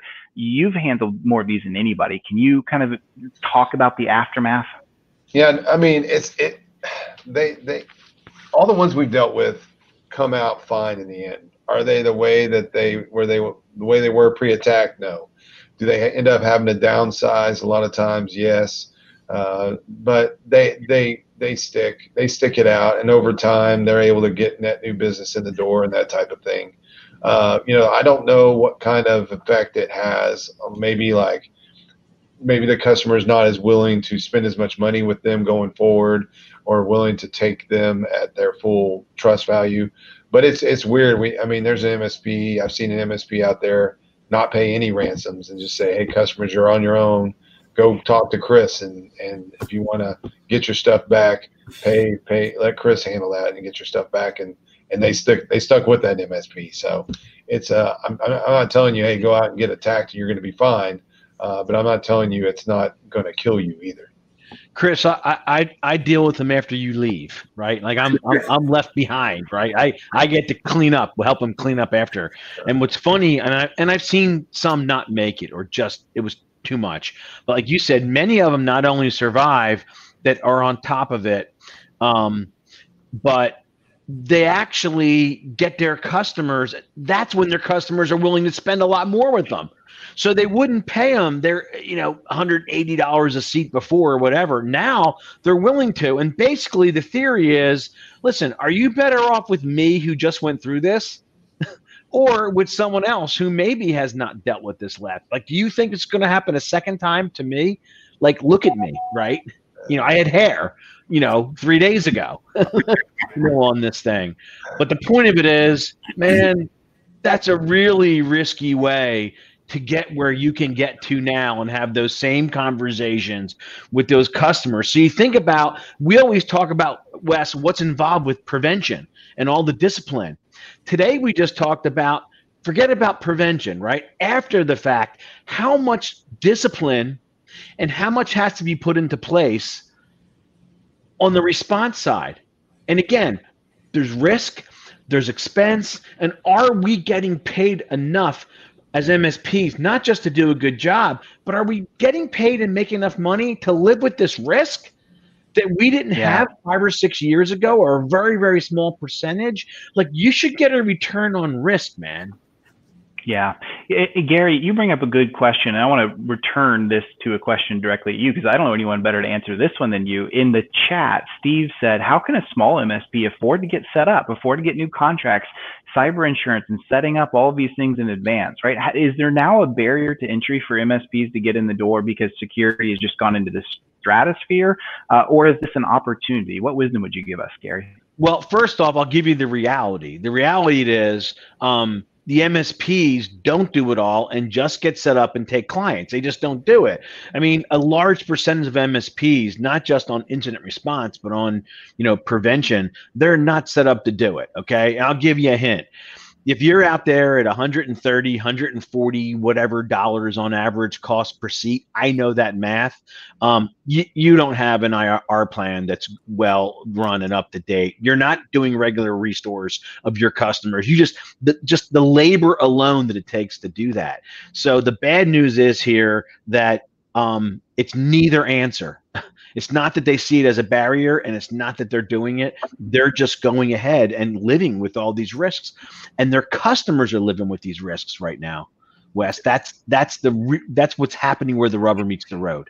Yeah, you're right. And Jason sees the same thing in chat. I see him saying, hey, look, we're still at a race to the bottom, right? And a lot of clients are still wanting the cheapest MSP that's out there, right? And there's a difference between what you're doing and what they're doing. I remember being on the phone with someone recently, and Gary, I think you and I talked about this one time too in a webinar where someone was telling their per seat margins, and the answer is what? Like, you can just say right out of the gate, if you're paying this much per seat, there's no way that they're securing you. That's not even in the picture here. And I think that shocks clients, right? Because they have this expectation that you're providing their security for them, right? Yeah, I'm helping a friend right now who's looking to change, providers. First off, trying to find a proactive provider is not easy to do. So they're sending me, and I'm telling them what questions to ask. And I'm just, at this point, they're a small firm, but they got to be secure. They maybe have 20 people. They don't care whether it's going to cost them $3,000 or even $4,000. They're not that concerned about the price as to they can't live with those risks in their line of business. And they're struggling to find a local provider that can do it for them. So you can weaponize your competitor's low price right now. This is an opportunity, Wes, because customers, you can lead them to understand that risk so much easier today. And again, being involved with things like today and what we went through, this changes your perspective. So when you're in front of people, you have that confidence to have a conversation about what their risk really is. First, we have to know what our risks are. Hopefully today that helped. Then we need to translate that to business risk for every one of our customers, and it's real. Gary. Hey, Gary. Yeah. So I put up a poll, and I think, this is something that is really just critically important. I don't sell a SOC SIM solution, but I do know enough about this business and working in it for the past 20 years, even before we called ourselves MSPs, and just working in the business, trying to survive, right? And your customers run good MSPs, but they're busy. They're trying to gain new customers. They're trying to, put in new tools, new processes, take care of tickets. I just, if you take a look at the results, do you have a third-party SOC SIM? Like I can't be emphatic, or I shouldn't, let me not even say my perspective. Chris, your perspective on the part of prevention versus detection, and why, like, is it a no-brainer today for a small fraction of money? I mean, you don't have that many endpoints for crying out loud. Why is there any reason an MSP today should not have somebody watching their logs and their? Yeah, I mean that visibility is key. I mean, without that visibility, you're completely flying blind. And then let me give you another angle. I was talking to an MSP earlier this morning, and I was kind of talking through some of this stuff, and he was talking, well, we have this prospect, they have their own IT, they want to do that, they want to be able to do some of these things on their own, and I'm concerned about that. And so shouldn't I do like a hold harmless thing? And I said, well, yeah, I mean, a hold harmless thing, whatever. I mean, what really needs to happen is you need to have logging enabled so you can know what the hell that client is doing. Because when something breaks, when somebody opens something, they're going to immediately point the finger at you. And if you don't have that logging and that evidence to support that client did that, it's pretty much going to be your fault, and it's going to be very hard to defend it. So if you want to talk about having that logging as a security feature for your customer, yeah, fantastic. But that logging and that event handling and all that will reduce your risk if something happens in that environment that's not your fault. Because hey, we're in the U.S., people can sue you. You're going to have to pay the price for your defense, and so that's just reality. And then when these things happen, the first and biggest finger is going to point to you every single time. So there is more than just having that kind of, cliche stuff for the security stuff. There's that evidence that you need to defend yourself when that happens. Yeah, and I'll just say this, and Wes, maybe you can close out this particular poll but a very good friend of mine is the global SOC director for the largest engineering firm literally on the planet, and 90,000 employees. They have a cyber budget and resources that are beyond imaginable, and they're constantly chasing out the bad guys. They're constantly in their network. And again, for us to think that they're not doing that to us. So Wes, you look at a lot of data in a massive elastic platform. What would you say to that, and detection versus prevention? Yeah, a few things about that. One, so everyone knows what we're talking about, right? Identify, detect, protect, respond, recover. When you look at the cybersecurity framework that was developed by NIST, kind of splits into those domains. And I think most MSPs, we've done a great job with prevention, right? We have tons of prevention eggs in the basket, and there's a reason why. I mean, if we can stop an attack philosophically from ever happening, we're better off, right? But the fact of the matter is, and one of my favorite security authors says this all the time, he's like, prevention eventually fails. And when it fails, what are we going to do about it? I mean, heck, how are we even going to know that it failed? This is so important for us. And that's where detection comes into play. And then if we have good detection, then we can take action before we have to do something that, like handle a ransomware event. So like I say this to people all the time, don't think about these kinds of attacks as like push button, get ransomware, push button, get, significant breach. It doesn't happen that way. The way it happens is something happens. There's some kind of initial access. Bad guys then escalate those privileges. They establish persistence. They start looking around. It takes sometimes days, maybe a week or more. That's all time that you have to detect even just one little thing that something has happened. It's not right. One thing I love to say all the time is, bad guys, yes, they only have to be right once. We have to be right every single time. But the second they have access to us and our network and some kind of breach begins, that entire paradigm shifts. And now we only have to be right one time to say, hey, something is not right here. We should take action on this now. And that is so valuable, but that goes into that detection piece, right? And then you go into the response and recover, which is what we're talking about today in this tabletop test. Those are the things that are difficult.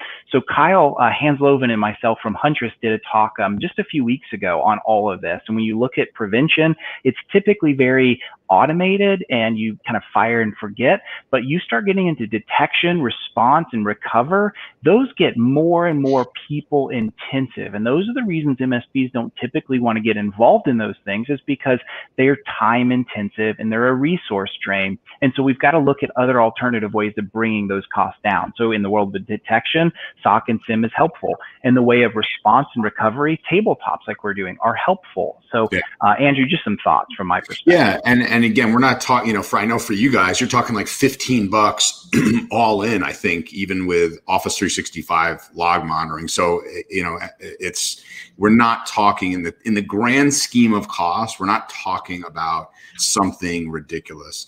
Gary, any thoughts for you? And we go some more questions here. Yeah. Well, I look at me, listen, here's where we are, why this is so important. There's no scenario where many MSPs, you can't have zero risk.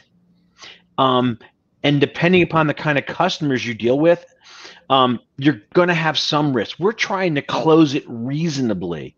And so to me, what that means is, as you're telling me what you think that per seat cost will be, I'm calculating what my per seat price needs to be at 70%, gross margin. And so what we're saying is you have to find that sweet spot, right? You have to, use the microeconomics math, get the idea of where your labor costs will be to do the right things.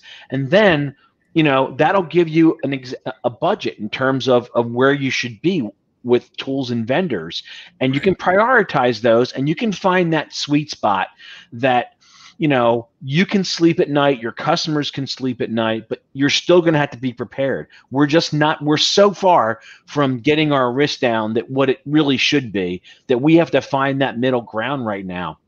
What it's going to mean to me, in most cases, what I've seen with my customers that I think do a pretty good job with this, they all have increased their average seat price by $30 to $50. That just is what it took to be able to invest another $10, $15, $18 per seat in the kind of things that really make an impact. Cool. So there's a question here from Cody about, has there been, and Cody, we cover this a lot on the cyber call, but has there been an increase with insider threats since COVID and work from home environments? And Wes, I see you shaking your head. You want to take that one? Well, insider threats, maybe not as much in our purview. And that's not to say that that's not occurring, right? I think maybe, unless you want to classify like shadow IT, right? And you guys know what we mean when we say shadow IT. If we're a robust remote work from home solution, then people are going to figure out how to do it all on their own. And that I would put into that category of insider threat is a big deal. How do you identify those things? Well, you definitely need to know what your users are doing, what's happening in those environments, have good awareness over asset monitoring and, what people are doing, and have a good feedback loop to know what's working and not working, so people don't want to use shadow IT. Because here's the thing about shadow IT. I've never met anybody that's like, oh, I love solving my own IT problems, right? They're always like, hey, IT person, go fix this for me, right? If they don't get a good answer, they're going to go circumvent you. I think that's only expounded more in this pandemic era. So that's what I would say, Andrew. Okay. I would just like to add on here is that we just see more insider mistakes. We talked about that kind of early on with somebody going and enabling RDP just to get their job done or to help somebody get connected, or just, work from home. They're just not, updating the firewalls and doing that type of thing. So probably more insider errors than insider threats. Yeah. So, Wes, Sonny, I saw you answered Sonny here about that you'd answer this live, but about how about when you respond to state? Yeah, I wasn't sure exactly, Sonny, what you meant by that. I'm anticipating that you're meaning breach notification is what you're getting at. And so now let me just pop quiz. Does anybody in chat know what the breach notification window is for HIPAA? Let's see. And you mean regulated, right? Well, so some type of regulated client, I'm assuming. We lost Wes. He froze on the us. Winner is. Is that requirement, right? Is what they require. Now, what you will see oftentimes. What was that? We missed you. Missed the answer.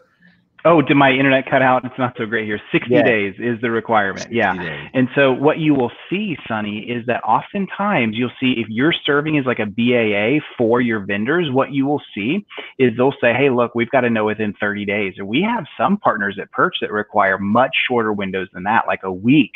And the reason for that is because they need time on their end to assess, understand what happened, to be able to report that to HHS and get on that wall of shame that's there, right? And so breach notifications, they are regulation dependent. Different regulations in different territories have different requirements, but those are things that you want to be aware of and be watching for when it comes to those things. And Sonny, can you just confirm, yes, that's what you were asking in terms of the response time to the state, I'm assuming?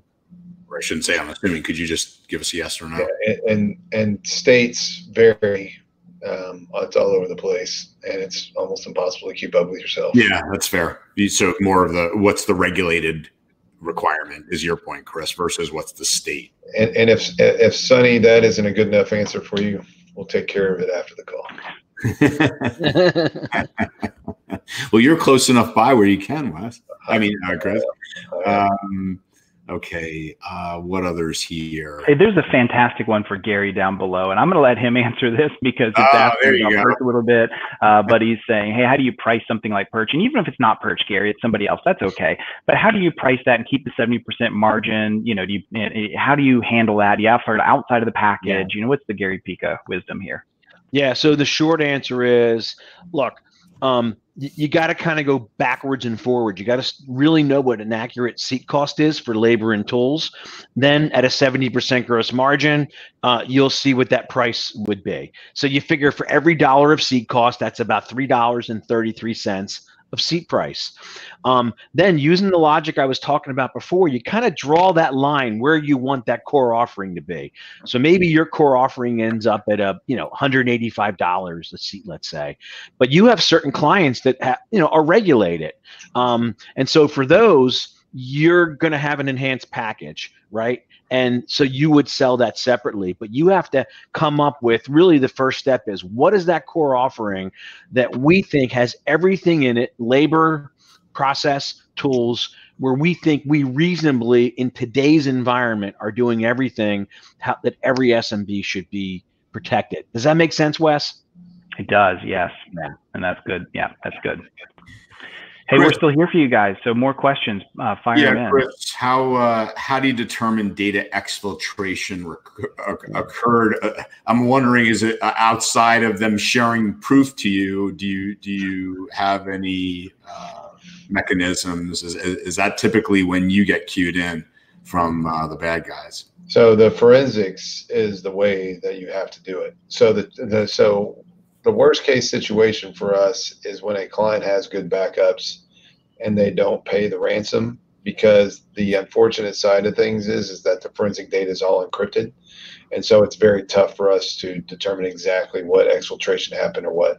All we can do at that point is try to argue that the attacker wasn't in there long enough to exfiltrate data, or there's no evidence of any tools used or whatever the case. But I will tell you, with today's technology, with what the hackers are using and the tools that they're using, it's much harder to detect that exfiltration occurred. It used to be you would see signs of them packaging data, putting it in a zip file or a tarball or whatever, and a lot of that stuff. Well, now the tools that they're using to get in, grab credentials, do things, they basically have a feature that just says, hey, upload data, download data, whatever the case may be. So really the way is you have to do it at a forensic level, and it takes time. That's probably one of the things that people have the most misunderstanding about is the forensic process. That is a laborious, we try to automate it as much as possible, but it's one of those things that the investigator, they have to be right, and they want to be very thorough and confident. There's peer review. So, but yeah, there's no other way really other than the forensic side to do that. Chris, are people going to have to start doing more data identification, classification, and basically prioritizing what data they protect and how they encrypt it and protect it versus it's just one size fits all previously. Data hygiene is huge, right? So you need to know where that data is at. You need to know, where it's stored at, where that data is. I mean, we've gotten in a situation recently where this company just had one massive file server for 11 different entities, and it was just, they had a folder in there called everything. And so they didn't know what was in there. And so it wasn't until we actually got in there and started looking at things, we're like, did you guys know that these types of documents were in there? Like, no, it's against our policy for anybody to store those documents there. So if you don't have a good knowledge of it, whatever policies you have written are not going to do you any good. Yeah, you need to. Go ahead, Wes. Yeah, I was going to say, and Chris, you're right. And this is coming to you as an MSP, whether you like it or not. And where it's going to come in is sort of this Trojan horse of regulation. So you look at CMMC, for example. If you have clients that you're working with that require CMMC adherence, you are also going to have to map in at least at level 3. And there are requirements around those things, as you mentioned, of like, knowing your assets and identification around those things and classification. And it's a drain, and nobody wants to do that stuff. But the big orgs are doing it, and that's getting pushed to MSPs as well. So this is something you're going to have to account for, especially regulated clients. It's funny. And there's value in it too. Sorry, Wes, you went in and out there. As I was going to say, speaking of CMMC, there was the most recent STARS contract actually had CMMC contract language in it that they have the right to, and it's a huge contract that goes into small business.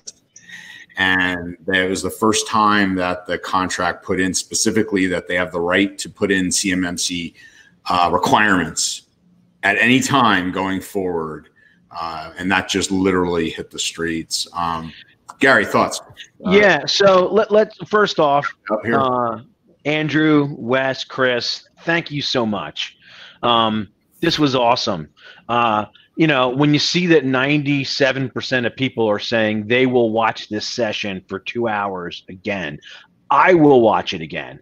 Okay. The notes that I took, from this, really, I don't know how you can go through it and not coming away saying, hey, we need to change the way we approach it. So, but it always gets back to the business. So I want to end and take a look at Dave said, hey, 165 a seat at 100 seats is $16,500 a month. I have a new customer in that scenario are paying $8,100. That sounds like a big hurdle to explain the difference. Yeah, dude, it does seem like a big hurdle.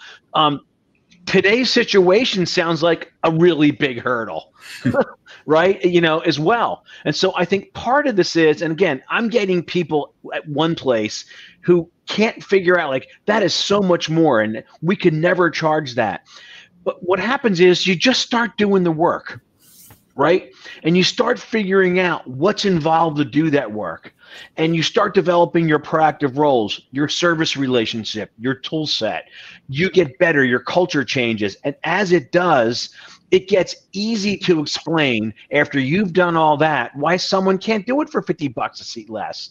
It becomes easy, and it's the reason why MSPs that we work with that have the highest seat price have the highest close ratio, and they sell the most new monthly recurring revenue because they figured out this value proposition. Gary, look, to Dave's point, and I get his initial perspective. Yeah, I'm with you, and I'm with him on this because I have to work with people every day trying to get there. It's real. Correct. However, I think there's a literally a chasm we have to change, kind of shift. When we were just IT providers, and you're simply dealing with a seat cost around IT, that's one thing. Think about what it would be like to put in a SOC, SIM, and a security analyst, right, to protect that organization. Dave, you're talking literally, on average, probably the SOC people that we know that are decent, $150,000 a year for an analyst, decent analyst, SIM on top of it. Before we even get to IT, we're talking several $100,000 a year just to make sure that detection, logging, all of those things are in place. So I think it's a matter of, we have to reframe now that, IT is like, they're two different disciplines. It's like saying, legal and accounting are the same. And I think that's what the SMB has been doing for years with IT. Security and IT are the same, and they're not. they're massively different in terms of cost, and Gary, to your point, the risk, right, is getting exponentially larger. So I think it is a matter of and by the way, you know, that company that he has with 100 employees, depending upon what business they're in, they have between $1 and $3 million a month of expenses. So relatively speaking, whether you charge them $8,000 a month or 10 or 6, it's still a relatively small cost. If you can relate that investment to not only their cost but their revenue, okay, it changes that conversation. So, well, we ran a little bit over today, Andrew, but again, this was absolutely fantastic. We're going to make sure that we get it rendered, and we'll get the link out to everybody so they can go ahead and share that. Feel free to share this with whoever you want to. And again, use it as a resource. And this is something that we'll hopefully get an update. And we have some more things coming down the line. Yeah, we do. Security. Yeah. And Gary, I'd like to thank you a ton, as Wes said, starting this off, for getting, you know, your members involved and your community involved. It was fantastic. We're going to have some things like, for example, coming up around ethical hacking, and, you know, we're going to have a Capture the Flag, our second Capture the Flag competition coming up here. We did it with the CyberCon, where we had 1,600 people. We're going to be doing it again coming in August. So we'll keep everybody in the know there. Good. And the thing that Kyle mentioned the other day, which was so true, he's like, you know, we had just in that piece of the event, we had over 200 people compete in that, and some of the top people in there are the ones that actually found the most recent RMM vulnerabilities. So these are valuable skills that we're teaching and helping everybody. So why don't you take us home, Gary, and round us out? And thank you, everybody, and really appreciate everything, Gary. Thank you. Yeah, just great. I mean, I don't know how you can't feel differently about where you are and motivating you on what you need to do. But I want to close by saying this is not about, look, some of this is scary. I mean, when Chris, when you put up how professional that notice was, I think everyone felt a little nauseous, right? When you put that up and we saw like what we're up against. But I want to end on saying that this is a great opportunity. It's just going to take change, and it's going to take work and effort. You have to educate yourself and have skill sets and business knowledge on the command over your cost drivers and your value proposition that you didn't need to have, okay, before. But the opportunity to grow and have margins and build a more valuable business than you ever had and separate from the competition is also bigger today. So I want to end focusing on an opportunity and hopefulness of how we can leverage this. And if you're here today, that's a great start, man. Wes, closing thoughts? Hey, thank you for having us. If you had just one take home, then that was a win for us, and we would love to know what that is, and certainly share this out. This is recorded, so the True Methods folks will be getting this out to you. But thank you for taking some time out today. And if we can ever help you in any way, definitely reach out. But thank you guys so much. Wes, I put the breach report link and the call to action below here. You can just click. Yes, thank you. It takes you right to it. Chris, closing comments, and again, thanks for leading that. I know it takes a lot of effort on your part to prepare this. Really always appreciate everything you do. And I know what a resource you've been for so many MSPs over the 3 years I've known you. Again, appreciate everything you've done in the industry. But closing thoughts from you. No, I appreciate the opportunity. And there's some more content that we'll make available that was at the end of that I think everybody will find informative. What I would say is, I mean, just like to echo kind of what Gary said is, I mean, this is an excellent opportunity. I mean, the SMBs especially are not going to solve this problem on their own. The MSPs are going to be the ones that solve this problem, that bring these solutions to base. So if you could call it a make or break moment, but the ones that make it are going to come out awesome. They're going to be on top of it for years to come. So embrace it. Awesome, Gary. All right, everybody, make it a great day. Yeah. Take care, everybody. Bye.